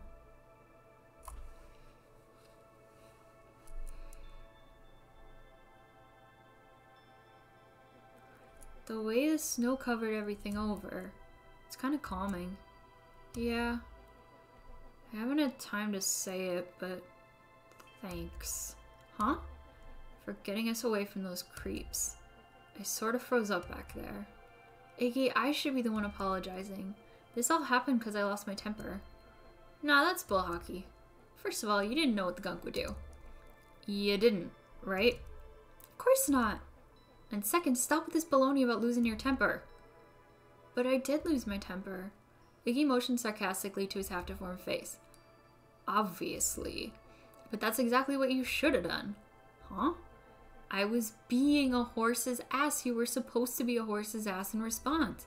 That's how it works. Iggy, I'm having a hard time following. You wanted me to fight you? Of course! Jeez, you goody-goody types take forever to understand this very basic point. Why would you go around saying cruel things trying to get into fights? Iggy shrugged. Something to do.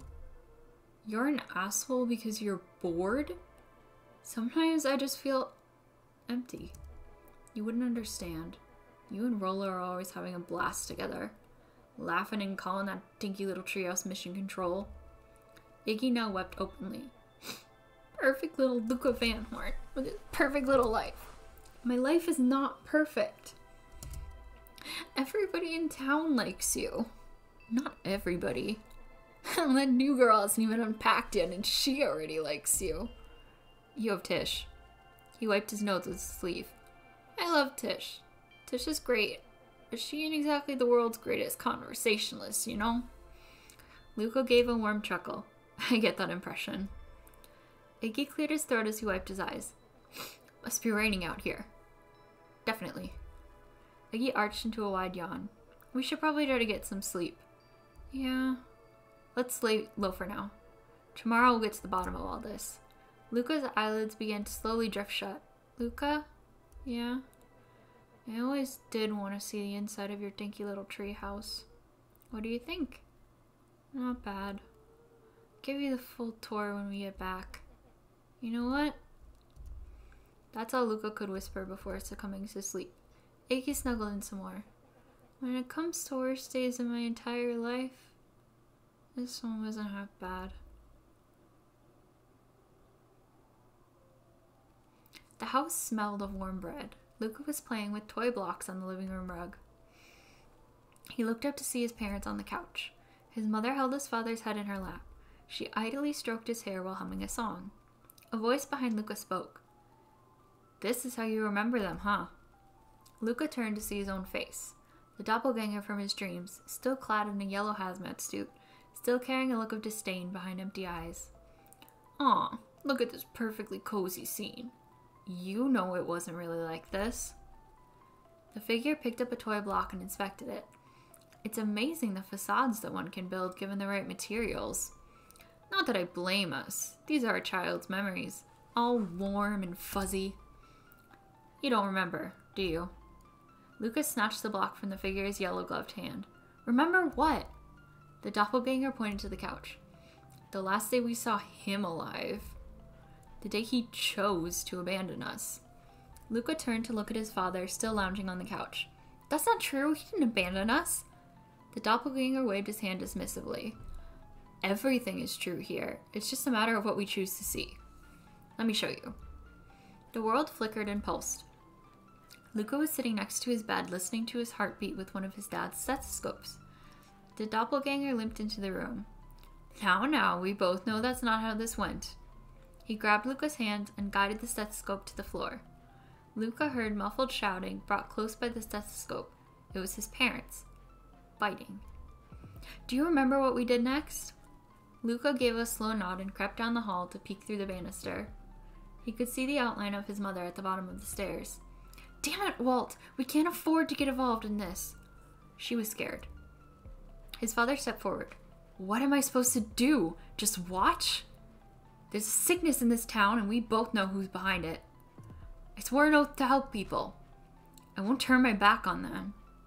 Luca's mother grabbed Walt. She was crying, pleading. I can't lose you. Walt calmly removed Eleanor's hand from his shoulder. What's right is right, and what's wrong is wrong. I could never live with myself if I let Sharper get away with this. Eleanor raised her voice. Spare me your bullshit platitudes. What about our son? Luca flinched, dropping the stethoscope down the stairs. Walt turned with a panicked smile. Luca, is that you, buddy? With tears in his eyes, Luca descended the stairs. Mom? Dad? What's going on? Walt dropped to a knee to meet Luca eye to eye. Nothing, buckaroo. Your mom and I just got a little overexcited is all. Luca placed the stethoscope against his father's chest. His heart was racing. It sounded like you were going somewhere? Walt gently removed the device from Luca's ears. Listen to me, Luca. I have some business to take care of. I'll be back in time to tuck you in. Luca hugged his father tightly. Promise? Walt stood up and walked to the door. He glanced over his shoulder. I promise. With a wink and a grin, he put on his hat and strode out into the evening sun. A figure approached soundlessly from the foggy snowfall. It stood above them, lingering in contemplation. Slowly raising one hand above Ivy, it snapped out 2 brisk raps on his head. From a deep slumber, Iggy sprang up defensively. Get your hands off me! Whether it was the calming presence or the recognition that he was not in danger, Iggy felt his clenched fists lower. Just what do you think you're doing? Luca looked up, gradually remembering his whereabouts. The figure exhaled a cloud of warm vapor. You two certainly have caused a lot of commotion. What's that supposed to mean? Take it easy, Iggy. We were asleep minding our own business.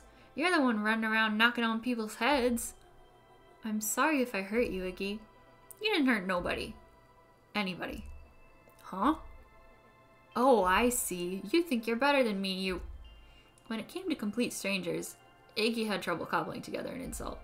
You big-hatted, scarfy-necked furball. Okay, let's lower the temperature a bit here. Interesting choice of words. I mean, let's all just calm down. Who are you? A friend. An observer. A hitchhiker on the infinite expanse of possibility. Great. How about a name? If you must call me something, you can call me Nat. Iggy huffed with gratification. How about you make like a gnat and buzz off? Very well. Nat began to turn away indifferently. Wait! Do you live here? You might say that.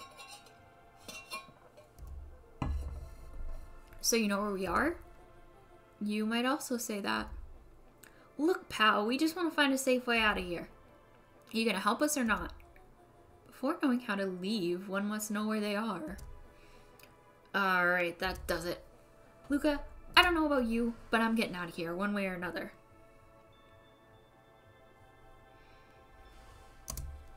Iggy turned sharply and began to stomp off. Enough with the riddles. Iggy, wait up. Realizing he'd worn their patience thin, Nat relented. Very well, I suppose this isn't the time for metaphors. I'll show you how to get back home. Luca and Iggy turned around with hope in their eyes. Come here. Nat took a deep breath in. Close your eyes. Nat exhaled slowly, then snapped his fingers. Okay, open them. For a brief moment, Luca and Iggy let themselves believe that some great magic was about to unfold. Until they opened their eyes and found themselves in the exact same place. Cold and disheartened. This is your home. This is Beacon Pines. Look, Nat, we don't know how we got here. Maybe we stumbled through some time travel gate in Weepwood, or we teleported to some alternate universe, or this is all just some cruel experiment by Kurt and his goons. But this is not our home. You're inching closer to the truth. Alas, the reality is much less fanciful. Just give it to us straight. So be it. As I said, this is Beacon Pines, the original, true Beacon Pines. Alternate dimension? You both grew up here, but the town you've called your home for the past several years is a replica. A remarkable achievement of engineering, to be fair, but a replica nonetheless. That's impossible. It's too much work. You'd need a whole town to replicate a whole town. Indeed, to pull off such a feat would require immense labor power. That which could be moved would be moved. That which could not would require a precise duplicate. We would have noticed. Someone would have noticed. You'd think so, unless the auditing was impeccable. A mind-numbing attention to detail. As for the innumerable trivialities which complete the tapestry, well, you can leave that to this miraculous thing we call a brain. It has a real aversion to discontinuity, a revulsion even. The brain has a wonderful way of smoothing out the rough edges, keeping us sane. Luca and Iggy looked around uncomfortably. So you're saying that someone made an entire new town and moved us all and no one noticed? Precisely. Why? Why is the one question that can never be answered with certainty. The best one can do is to uncover. Nat narrowed his eyes, furrowed his brow, and uttered, "The source." Why'd you say the source like that? Why indeed? Luca began to laugh uncomfortably. It's all ridiculous. There's no way they could... He looked down at his feet. His eyes darted back and forth in contemplation. With a sudden pain, a thought struck him. If this really is home... He sprinted off into the pale distance. As Iggy turned to follow, Nat called out, "Iggy? It's not too late to turn back. Simply head west through Weepwood."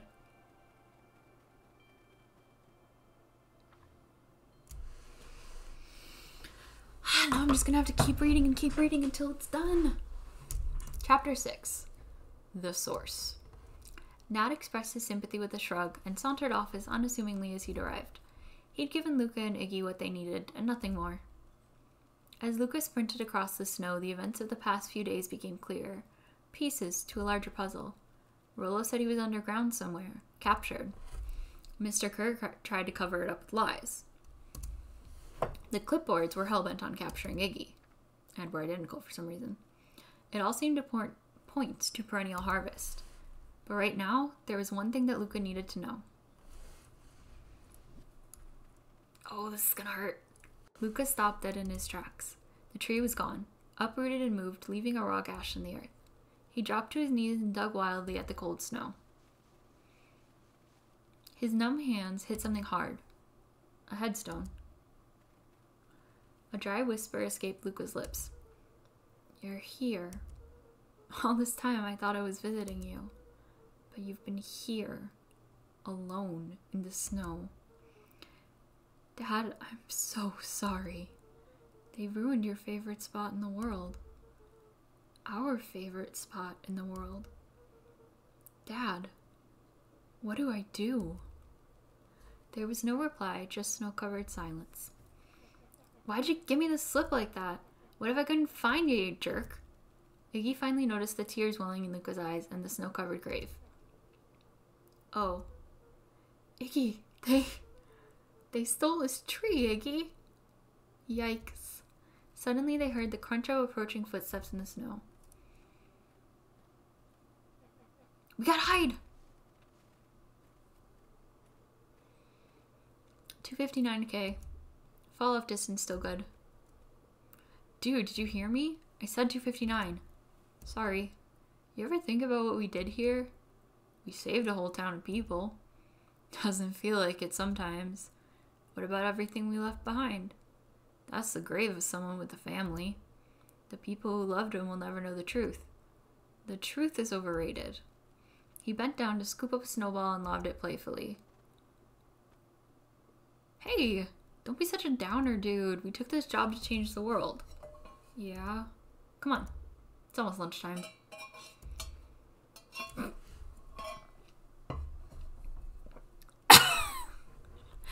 Weirdo. Did not expect. Literally dancing on graves. Here I thought I was a jerk. These dinguses are literally dancing on graves. He gets it. He gets it. Luca stuttered through heaving sobs. I thought I was visiting him. I thought he was with me. Not gonna lie. That's a bad break. Here's some advice. Iggy gave Luca a small smack on the back of his head. Hey! Who's any of this helping? What? Sitting here in the snow crying like some pushover. Who you helping? Iggy, look what they did. They lied to everyone. Blah, blah, blah. Luca Van Horn, you're a lot of things, but you ain't no pushover.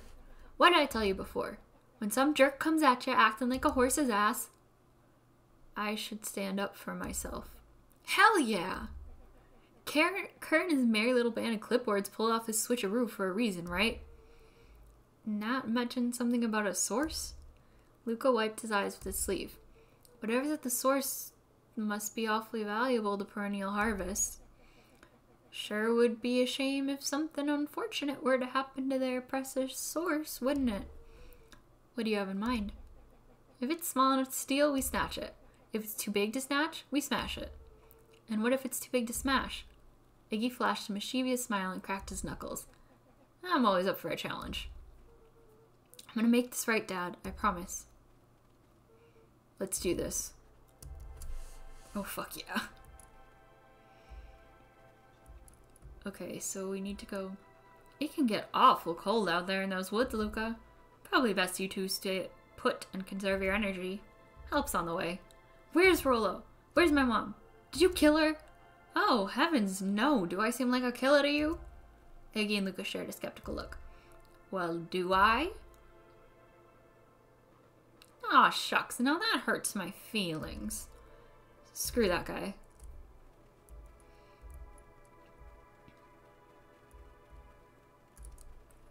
Wait, shit, did I miss something? Wait a minute. If this is the original town, then that means... Iggy darted behind a large pine and began digging furiously. He emerged holding a shoebox with a crude skull painted on his lid. Is it explosives? Oh, fuck yes. What's that? Long story. So a few years back, I came into possession of some premium grade fireworks. Not the wimpy firecracker stuff they give kids. The good stuff. So why'd you bury it under a tree? That's the long part of the story. You and Rollo were doing chores at Rollo's chicken coop and you guys pissed me off for some reason or another. Luca rolled his eyes with realization. No, you didn't. Iggy stifled a chuckle. Yep. Just wanted to give you guys a little scare, but like I said, these were some primo fireworks. So I might have underestimated things.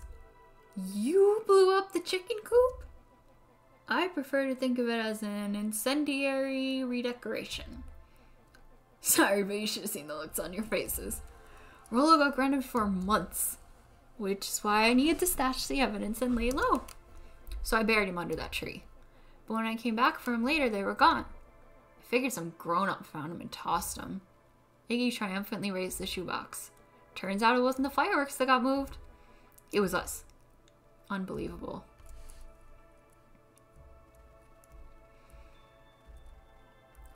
Do you think this is a game? Newsflash, boyo. You're not a hero. You're a little brat who's in way over his head. A hero's just someone who refuses to give up. Comics these days are rotting children's brains. Everyone thinks they're a spaceman superhero. I was always partial to Hank Atomic myself. Is that so? Do you really think you have a chance against us? You have no idea how powerful we are. Prepare for blast-off, loser.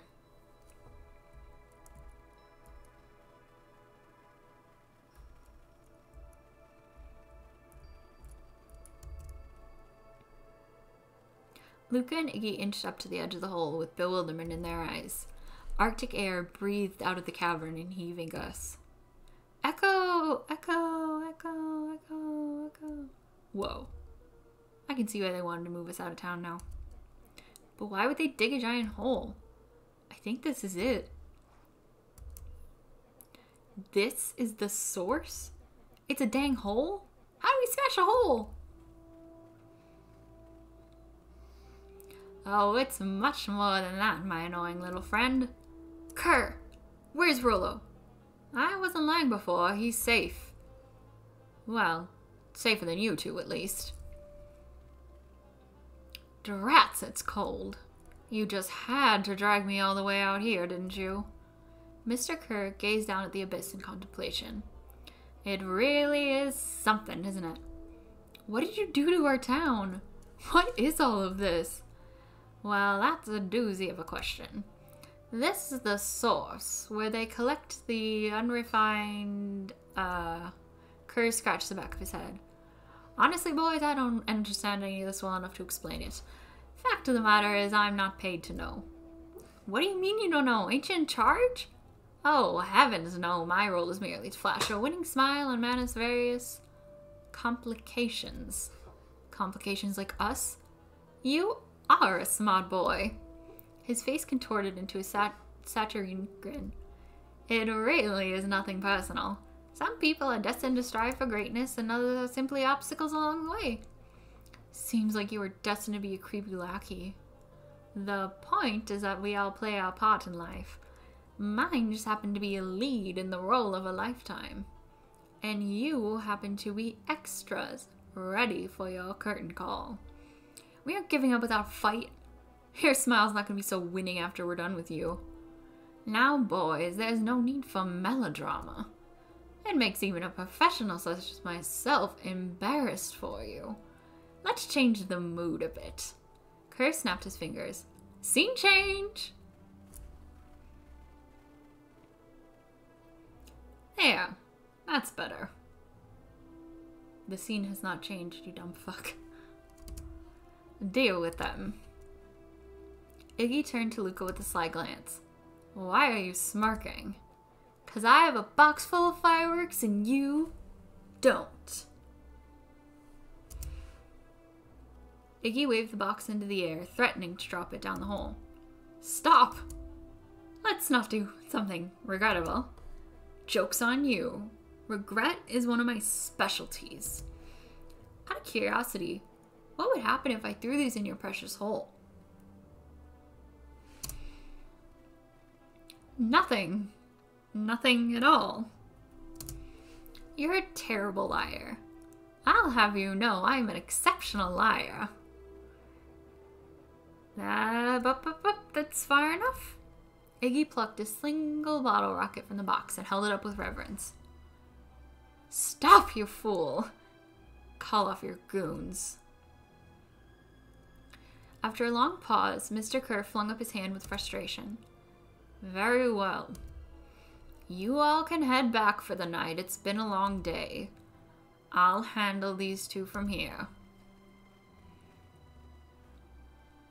Mr. Kerr sighed into the frigid air. It's just us now, Iggy. You can put them down. What, like this? With a nonchalant flick, he tossed the firework into the hole. I mean, if it's not lit, it wouldn't really do anything.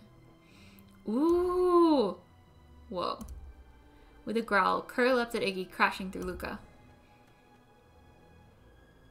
Iggy tried to twist away, but in the struggle, they both tumbled over the side. Luca dove forward, bracing Iggy's hand just before it slipped. His grip was made precarious by the cold, wet snow. He could see Kerr further down, clinging to Iggy's coat. You reckless child, what have you done? Luca, listen to me. Hold on tight and use the walkie-talkie to call them back. How? What channel do I use? Doesn't make a damn difference, they're always listening. If you do that, the clipboards will just haul us up and snag us both. The only way you get out of this is if Kerr is out of the picture. Let go and save yourself. If he lets go, we both die. I don't want to die, but seeing the look on your face almost makes it worth it. Mr. Kerr, you've had a long life. Why don't you actually do something selfless and just let go? Mr. Kerr gasped with insult. Long life? I'll have you know I can still play 25. You should have heard me sing the start of Phileas Young. With a wild look in his eye, Mr. Kerr began to hum a proud melody. Wow. Can you believe this guy? Luca's hand began to cramp. His voice began to crack. Kerr, just let go. No can do. If you want to save your friend, you'll have to save me too. Luca, look at me. It's okay. Luca felt Iggy loosen his grasp. You aren't going to kill your friend like that, are you? Every muscle in Luca's body burned. I'm not his friend. Yes, you are. Nah, I'm just a no-good bully. Like you, Kerr. Iggy, no. Luca felt his hand slipping. And I told you what you need to do with bullies. I can't.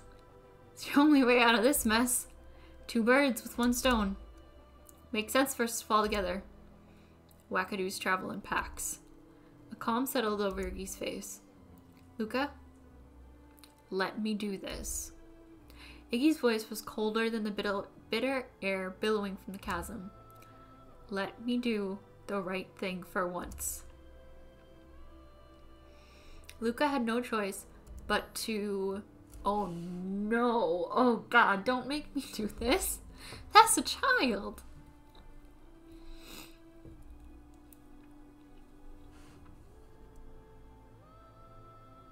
I can't kill a child!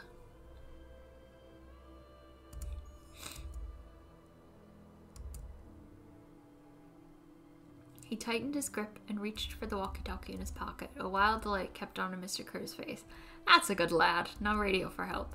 Iggy begged Lucas with his eyes one last time, but Iggy pressed the button and called out. We need help. Mr. Kerr is in danger. It wasn't long before they were once again surrounded by clipboards. Mr. Kerr sighed. There you are. You really are a worthless lot, aren't you? Mirror now. A clipboard dutifully produced an ornate hand mirror. Mr. Kerr began preening at his tussle hair. Ah, that's better. Mr. Van Horn, I applaud your sharp thinking under duress. I'll put in a good word for you with the founder. Take them away. A swarm of hands overpowered Luca. The last thing he saw before a cloth bag was pulled over his head was the defeated look on Iggy's face. Come on, you can't ask me. We're doing the right thing was the wrong thing. I don't want to kill a kid. Jesus fuck. I'm gonna cry. I don't like this. With a quiet blink, Luca watched a teardrop sail down into the howling void. As his fingers slowly gave up, he met his eyes with Iggy. Good. Well, now I'm crying on stream again, so that's fun. The 2 silhouettes were swallowed by darkness. I like the idea that he was just like armed with explosives and apparently detonators. Ugh, got my eyes. Hell of a goodbye, Iggy.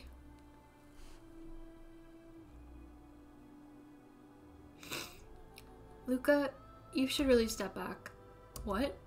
Quickly.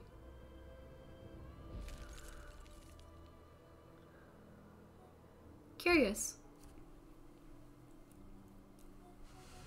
Ah, but of course. Those fireworks of Iggy's must have been just the right amount of energy. We should get out of here before perennial harvest arrives. Not until you tell me which has happened. Your friend sacrificed to save this town. For a little while, anyway. How? Tempest liquamine is a peculiar substance. It can change the relationship between matter and time itself. but doing so requires unfathomable energy. In a closed system, that energy can only come from its surroundings. A useful side product of this property being, by adding precisely the correct amount of energy to it, one can create a cryogenic cascade. So the gunk makes things cold and the fireworks made the whole freeze over. That's one way of putting it, yes. As dumb luck would have it, the fireworks weren't strong enough to generate a runaway reaction. I shudder to think what would have happened in that case. We have some idea what that would look like. It will take them a good while to safely break through and access the source again. If you know all of this stuff, why haven't you been helping? I have been, in my way. Each one of us has a role to play. Iggy's role, it turns out, was to buy us precious time. Mine has been to observe and wait. Wait for what? You. Me? Why? What's my role? A fierce twinkle flashed in Nat's eyes. Luca Van Horn, you are going to save the world.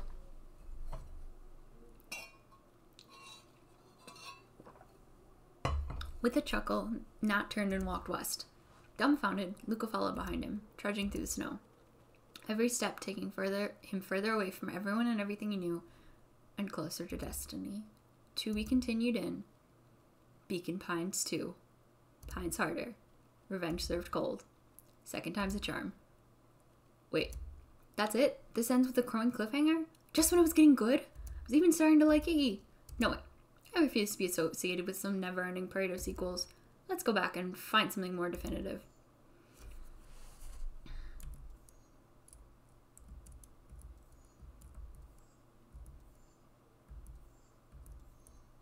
Honestly, what's left? I don't know.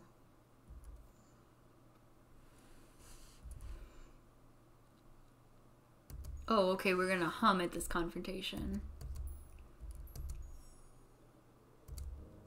After the death of his father, Luca had trouble sleeping. Each night, his mother would sit at the foot of his bed and hum a gentle melody. It was the only thing that could calm his mind. The only thing that, however briefly, could make it all seem okay. That melody pervaded every memory Luca had of his mother. Shivering in the raw snow, he began to hum it out loud.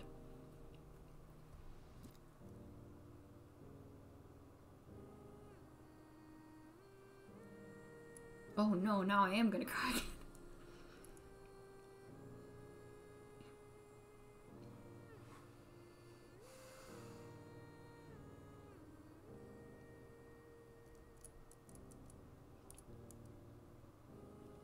Gran lowered the torch, listening closely.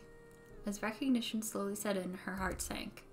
Those countless nights of consolation, the incomparable loss they shared together. She let the torch fall to the snow and sizzle out. She is his mom. That's fucking horrible. A few steps toward Luca was all she could bear before dropping to the snow herself. Through a flood of tears, she began to hum along, note for note. How do you abandon your son by pretending to be his grandmother? That's insane. Luca lifted his head in astonishment. The last time he heard that melody was the last night he saw his mother. How do you know? I'm so sorry, my little buckaroo. Buckaroo? The only people who call me that are my dad and your mother. Luca blinked through blurry, watery eyes, trying to see more clearly. He could just make out the impression of a familiar face. He peered across the snowscape at the woman on her knees. Something about her was undeniably his mother. Only smaller. Older. Changed? Mom? That's right, buckaroo. Mom! Luca sprinted as fast as he could toward his mother. They held each other close and the cold retreated from their bodies. Eleanor? I thought you were... gone? You should have known I would never abandon my son. Eleanor looked down at Luca, tightening her embrace in an appeal for forgiveness. How? You're a smart man, Joseph. I thought you'd have pieced it together by now. You were exposed. Mom, I don't understand any of this. What happened to you? Where did you go? Why did you leave me? I never left you. I was always right here, Luca. Why did you lie to me? It tore me up, Luca, but I did it to keep you safe. I thought that getting answers would help us both move on. But the more I discovered, the more I realized the danger we were in. Until perennial harvest was stopped, it was better if everyone thought I was gone. You could have trusted me. These are bad people, Luca. They won't stop until they get what they want. They don't care who gets hurt in the process. Then what do? We have to stop them. Joseph slumped into the cold, wet snow. They can't be stopped. This is too big. I tried beating them at their own game. I'm done fighting fire with fire. For the first time in a long time, her voice felt like her own again. No more lies. I see now there's a better way to stop perennial harvest. The cold, hard truth. Luca gazed down at Nuncreed with pity. He looked small. Joseph stared into the snow as if searching it for answers. Come on, everyone. We've got a party to crash. I don't understand if she was aged by this cryogenic. No, because cryogenic would just freeze time. But that would make it less insane for her to pretend to be his grandma if she actually was super aged up. You don't understand. He always wins. Chapter 9. The Devil You Know. 7 months ago, Eleanor Van Horn crept down the maze of sterile hallways under perennial harvest. She stopped in front of the large steel door marked Deep Engineering. No turning back now. She raised a trembling hand. The stolen keycard worked as promised, and the door buzzed open with mechanical efficiency. She was immediately hit with the smell of disinfectant. Is this motherfucker, the founder of the town, reincarnated in that annoying licorice-loving boy? It was some sort of laboratory. In one corner was a desk covered in papers. Across the room stood a tall metal pod with hoses protruding from its base. She rushed to the desk and began shifting through piles of papers. They were experiment reports on something called tempest liquamine. There were dozens of them. Everyone stamped failed. Eleanor heard the sharp echo of footsteps approaching. She was out of time. Her eyes scanned the room, eventually landing on the strange pod. Muttering a curse under her breath, she dashed over and dove inside. Well, that's a fucking stupid idea. And that is what change is all about. Grabbing future by the scruff of the neck and making things happen. Change is a choice.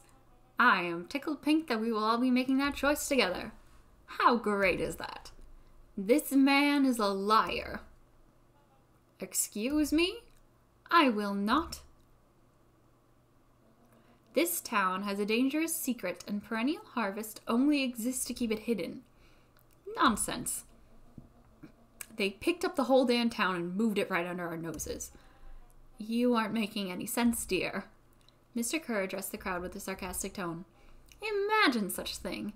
It's absurd, and just plain impossible. They promised they could fix the foul harvest. They told us they would clean this place up. We just had to leave town for a few days. But while they had us evacuated... Mrs. Hartford, I'm afraid I'm going to have to ask you to... You're afraid of a lot of things, aren't you? You sniveling little worm. This is growing tiresome. A little help, please. Don't you all see? This festival is a sham. An excuse to have the whole town gather in one place. They're planning something awful. I don't know what, but these people are wicked. Don't listen to her. She has absolutely no proof. I am the proof. I'm Eleanor Van Horn. Whispers filtered through the crowd. Well, aren't you just sneaky as the dickens? We all knew Valentine's fertilizer was too good to be true. And now this whole town is paying the price. Ladies and gentlemen, I am so sorry about this disruption. My associates will take this obviously disturbed woman somewhere comfortable, so that she can get the help she needs. She's not the one who's disturbed. You two-time and clown. You all know there's something wrong with this town. It was just easier to look the other way. The truth is... Oh, goddamn it is. Oh, Jesus fuck. That's gotta be real weird in so many ways. That's quite enough, Mr. Nuncreed. Torment dragged on Joseph Nuncreed's face. Yes, sir. Take them away. No. I want them to see this. Ah, the ever-tempestuous Eleanor Van Horn. You've been quite a thorn in my side. Like a weed that's burrowed in where it doesn't belong. I love the lady just reading the book. I must confess, you look dreadful. He paused for a moment, plucking a piece of fuzz from his sweater and discarding it to the ground. Consider yourself in rare company. You've managed to pull one over on me. It won't happen again. I knew you had some sort of plan to disrupt our little party. But alas, I expected something a bit more impressive than incoherent rambling. No matter. Your failures are yours to bear. Mr. Kerr. Yes, sir? It's a shame it was cut short, but I thank you for that rousing oratory. I will take it from here. Yes, sir, of course, sir. You've done quality work for me, William. You can look forward to the recompense we agreed upon. Kerr gave a bow of deference. Founder, you are most gracious. Gasp rippled through the crowd. Thankfully, we can dispense with the formalities from here on out. Solomon pulled a glass vial from his pocket. In one smooth motion, he downed its contents. A triumphant smile grew across his lips. You can all call me Sharper Valentine. His body and face began to contort and expand as he disappeared into a belching green mist. Damn, I wanted him to still stay the kid. Though that would be funnier. A hushed horror gripped the crowd. This is a story about change. What? No! Huh. So you didn't see that coming. I did. Good. Sharper examined his new hands. Well, this is quite the improvement. Everything looks so much smaller now.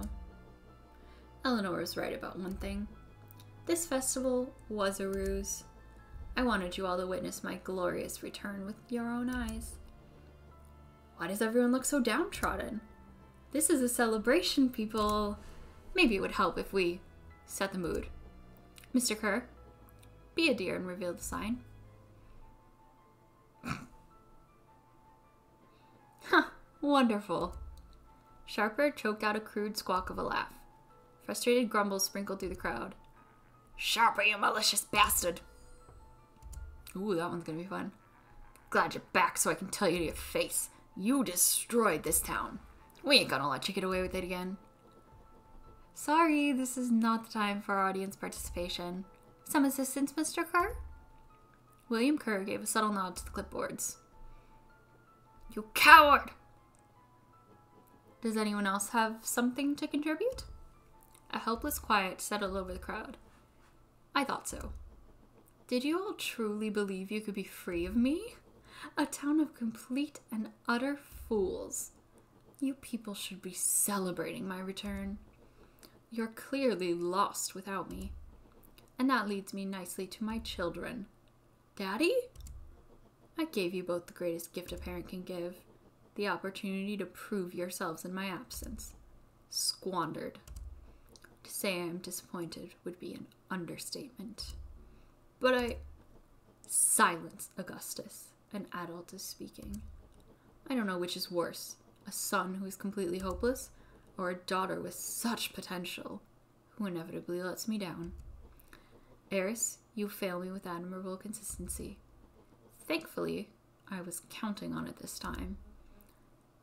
Father, I have been wasting time, my dear. What have you accomplished? I was focused on cementing our legacy. Legacy? Who needs a legacy when you can just live forever? But what about... It's alright, kiddo. I'm afraid you suffer from a complete lack of imagination. There's just no helping it. Now then, where's Joseph? You didn't take the opportunity to slip off, did you? Ah, there he is. Everyone should give him a hand. None of this would have been possible without Joseph. I think you've said enough.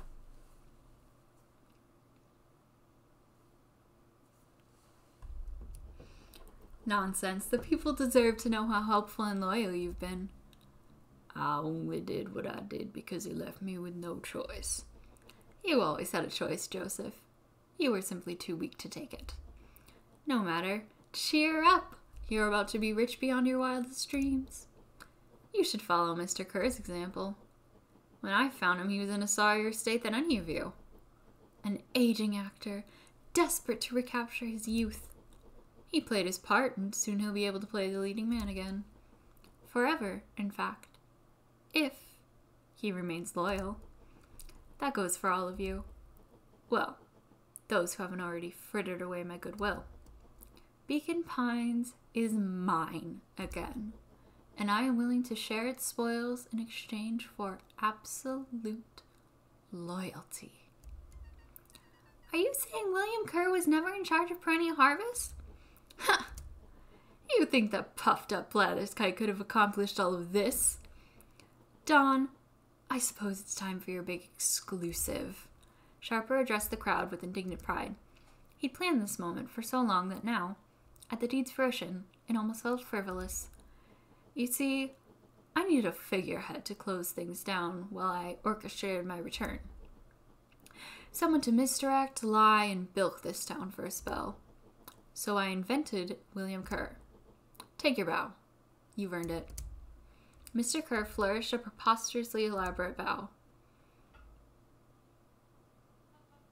Patrick C. Montesquieu, thespian extraordinaire at your service. Founder, I just want to thank you again for this opportunity. It truly was the role of a lifetime. Wait.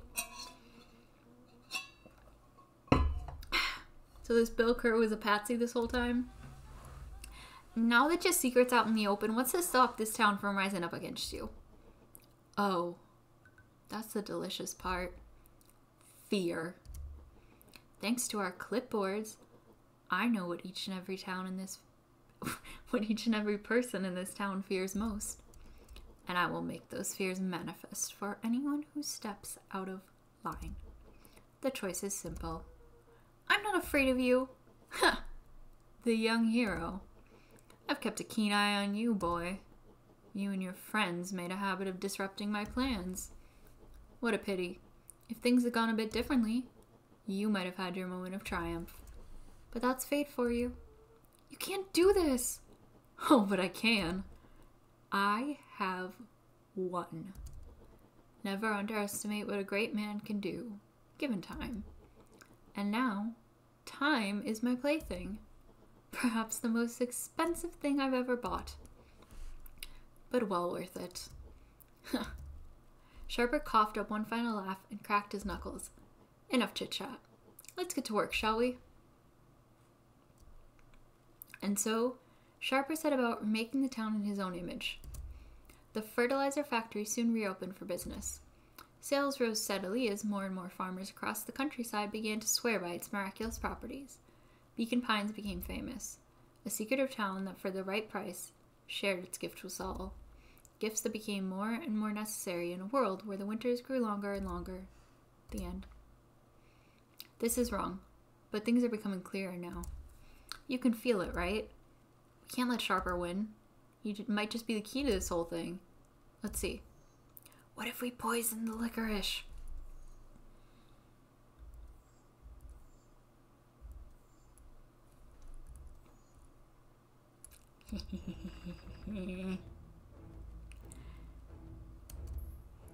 There was a malice lurking behind those eyes.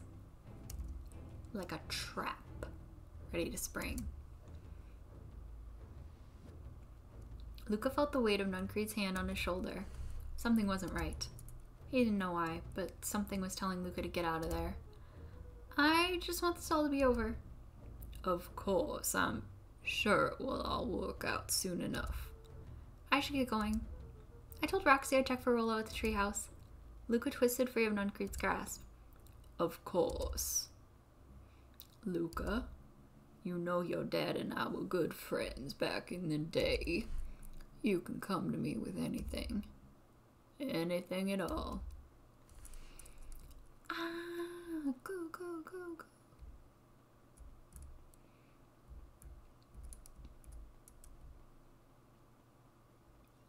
Quick, shove him in the fountain. Murder him.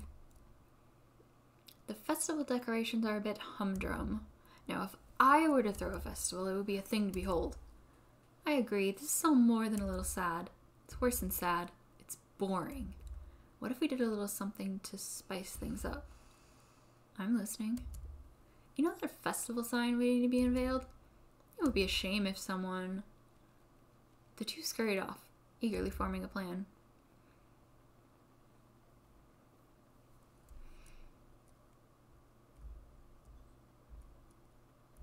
Gotta check in on our foreshadow lady. He looked down and muttered in a gruff voice. Mom always told me my problems would look smaller once I grew up, but my problems always seemed to go right along with me. Heavens, I sense big trouble ahead.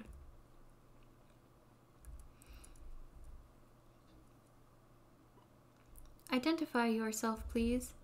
Nellie Modeville. I work here now. I am unable to locate you on our staff roll. Oh, I don't officially start until tomorrow. Mr. Kerr said I could come in early tonight to get a few things done. Hold, please. Clearance authorized. Thank you. Our harvest awaits.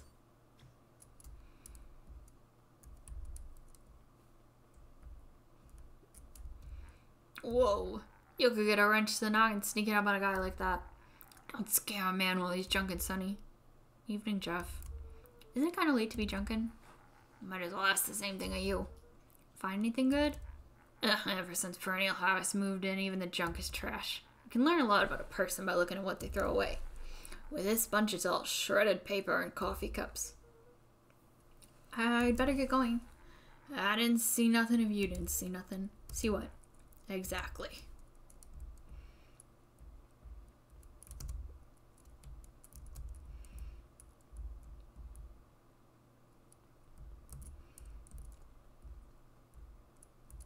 No, I wanted to look at that sign. Go back.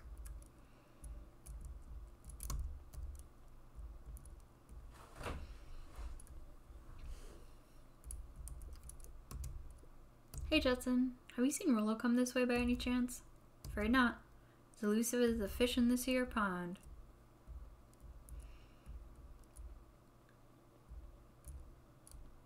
Rollo? He aired a long holler into the woods. Rollo! Rollo, wherever you are, I hope you're okay. Luca felt his eyes getting heavy and plopped into the beanbag. This child passes out a lot. Conceded to its lumpy embrace.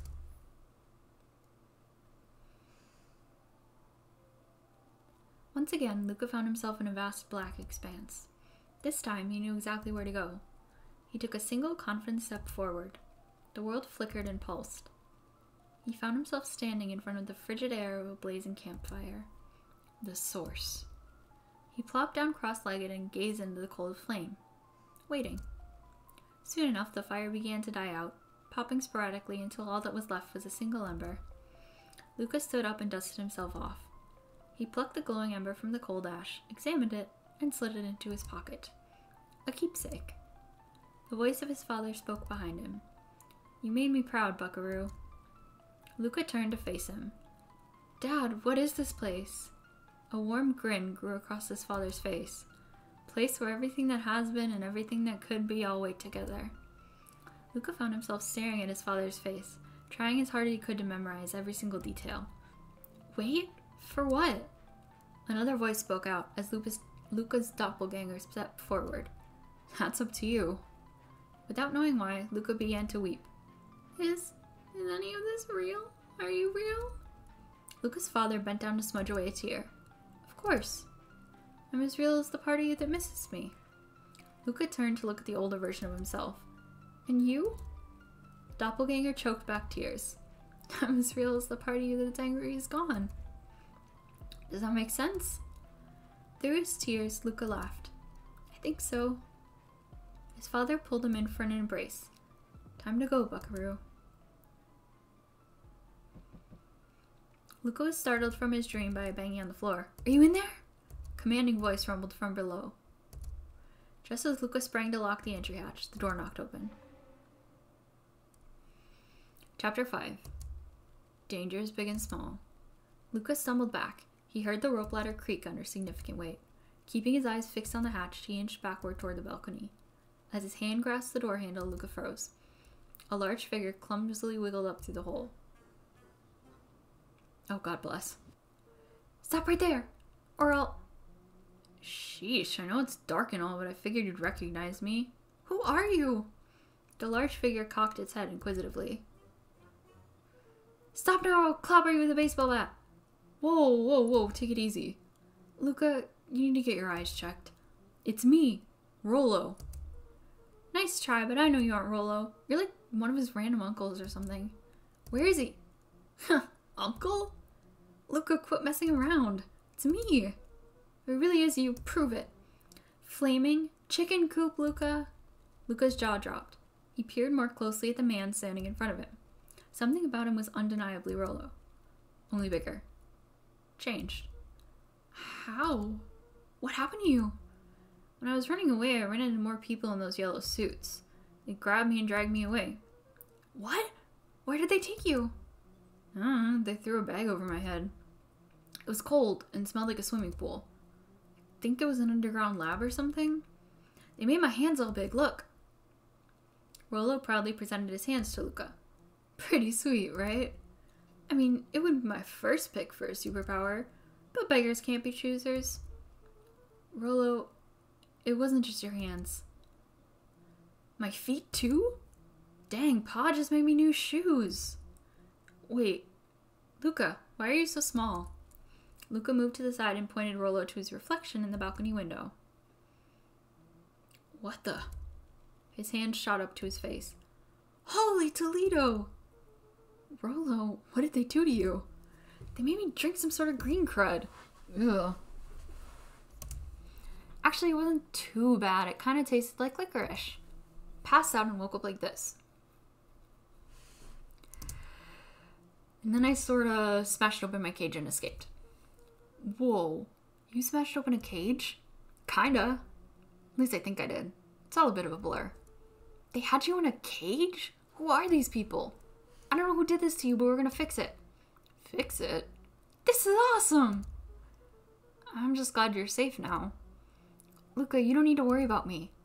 Sure, I got snatched. But look at it this way. I got snatched. I know where snatched people go. We might finally have a lead on what happened to your family. Maybe you're right, but this all seems dangerous. Danger. Rollo shadowboxed a few jabs.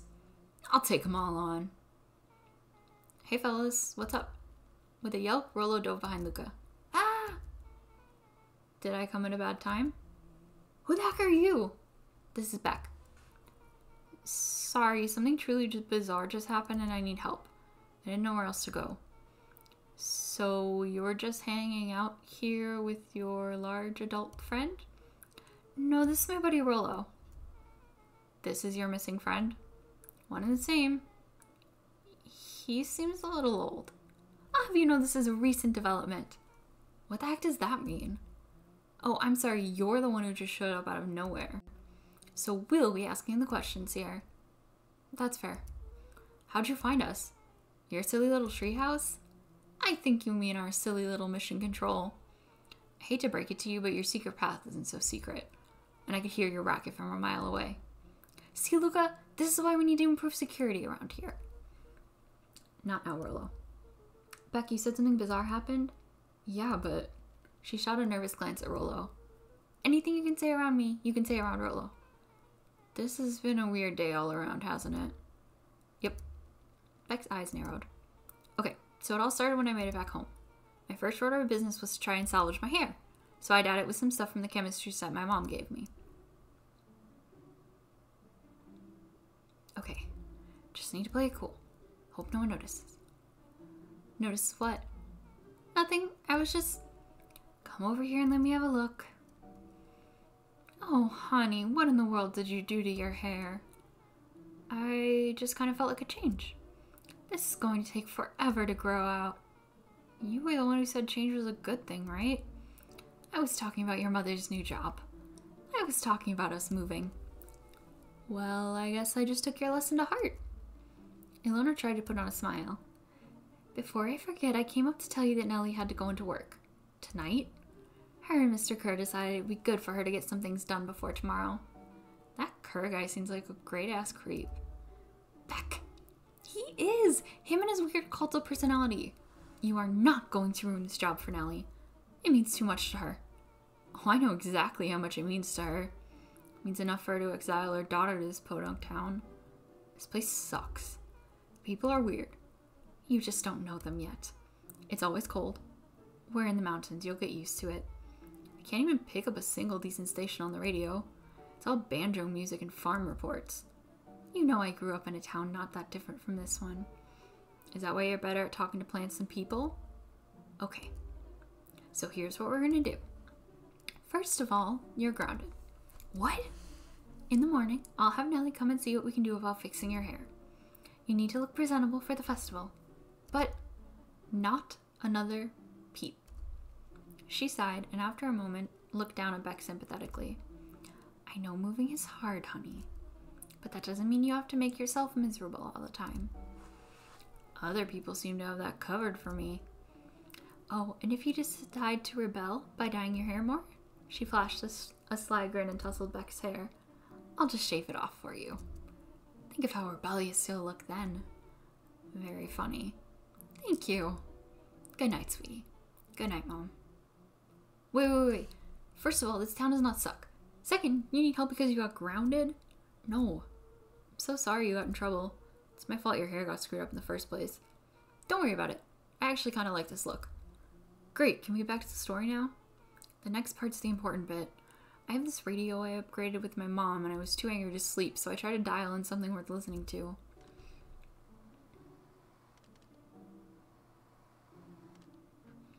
Mr. Kerr, are you there? Mr. Kerr? Yes, I'm busy. What is it? Apologies, I have the founder on the line. Pat him through immediately. One moment. Hello, sir. It's so nice to hear from you. Skip the pleasantries.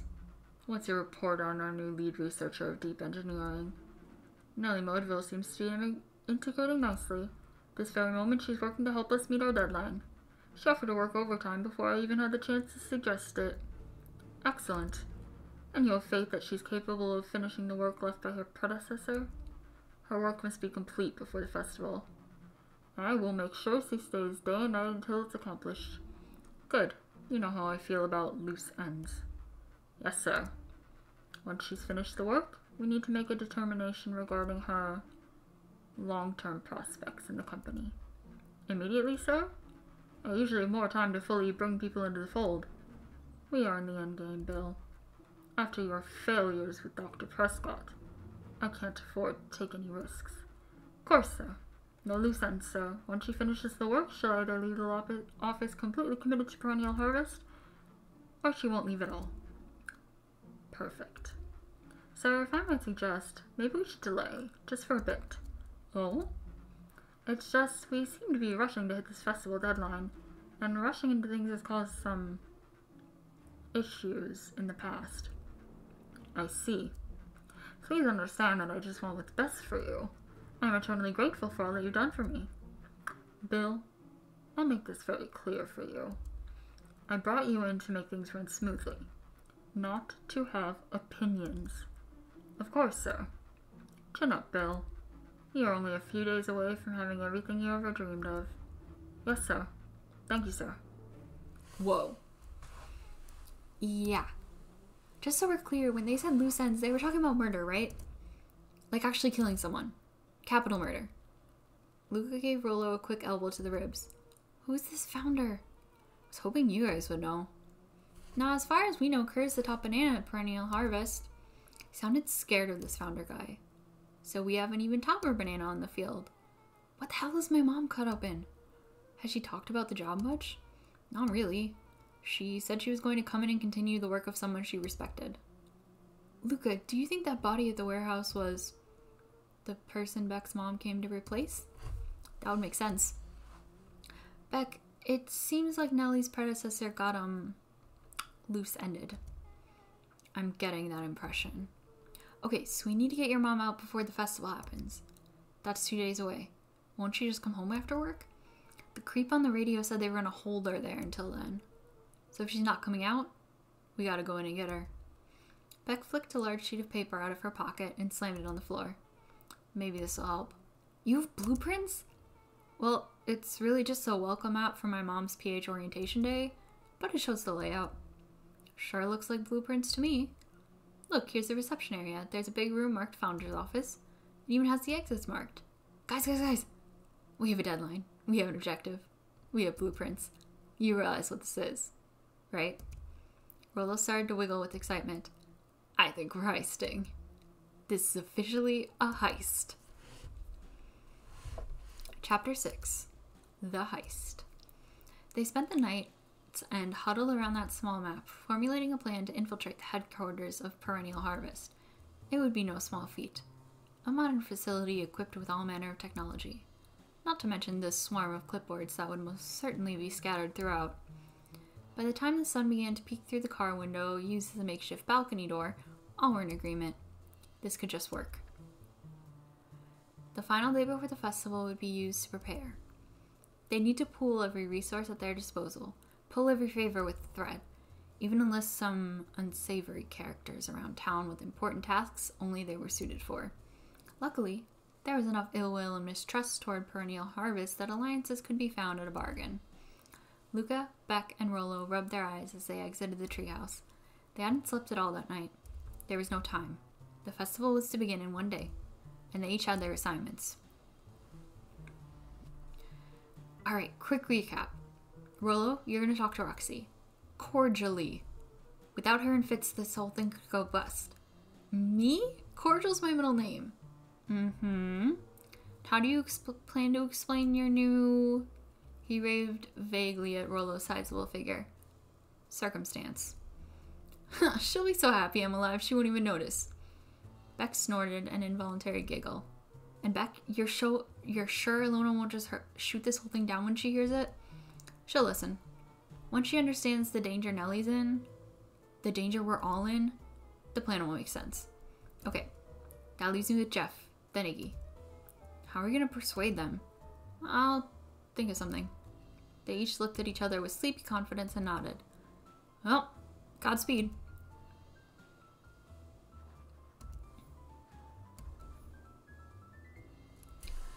Alright, it looks like this is going to go longer than I thought. I kind of had this idea that maybe we would be able to finish, but obviously not. So thank you so much for watching. I hope you enjoyed. I certainly did. And I will see you soon. Happy Halloween.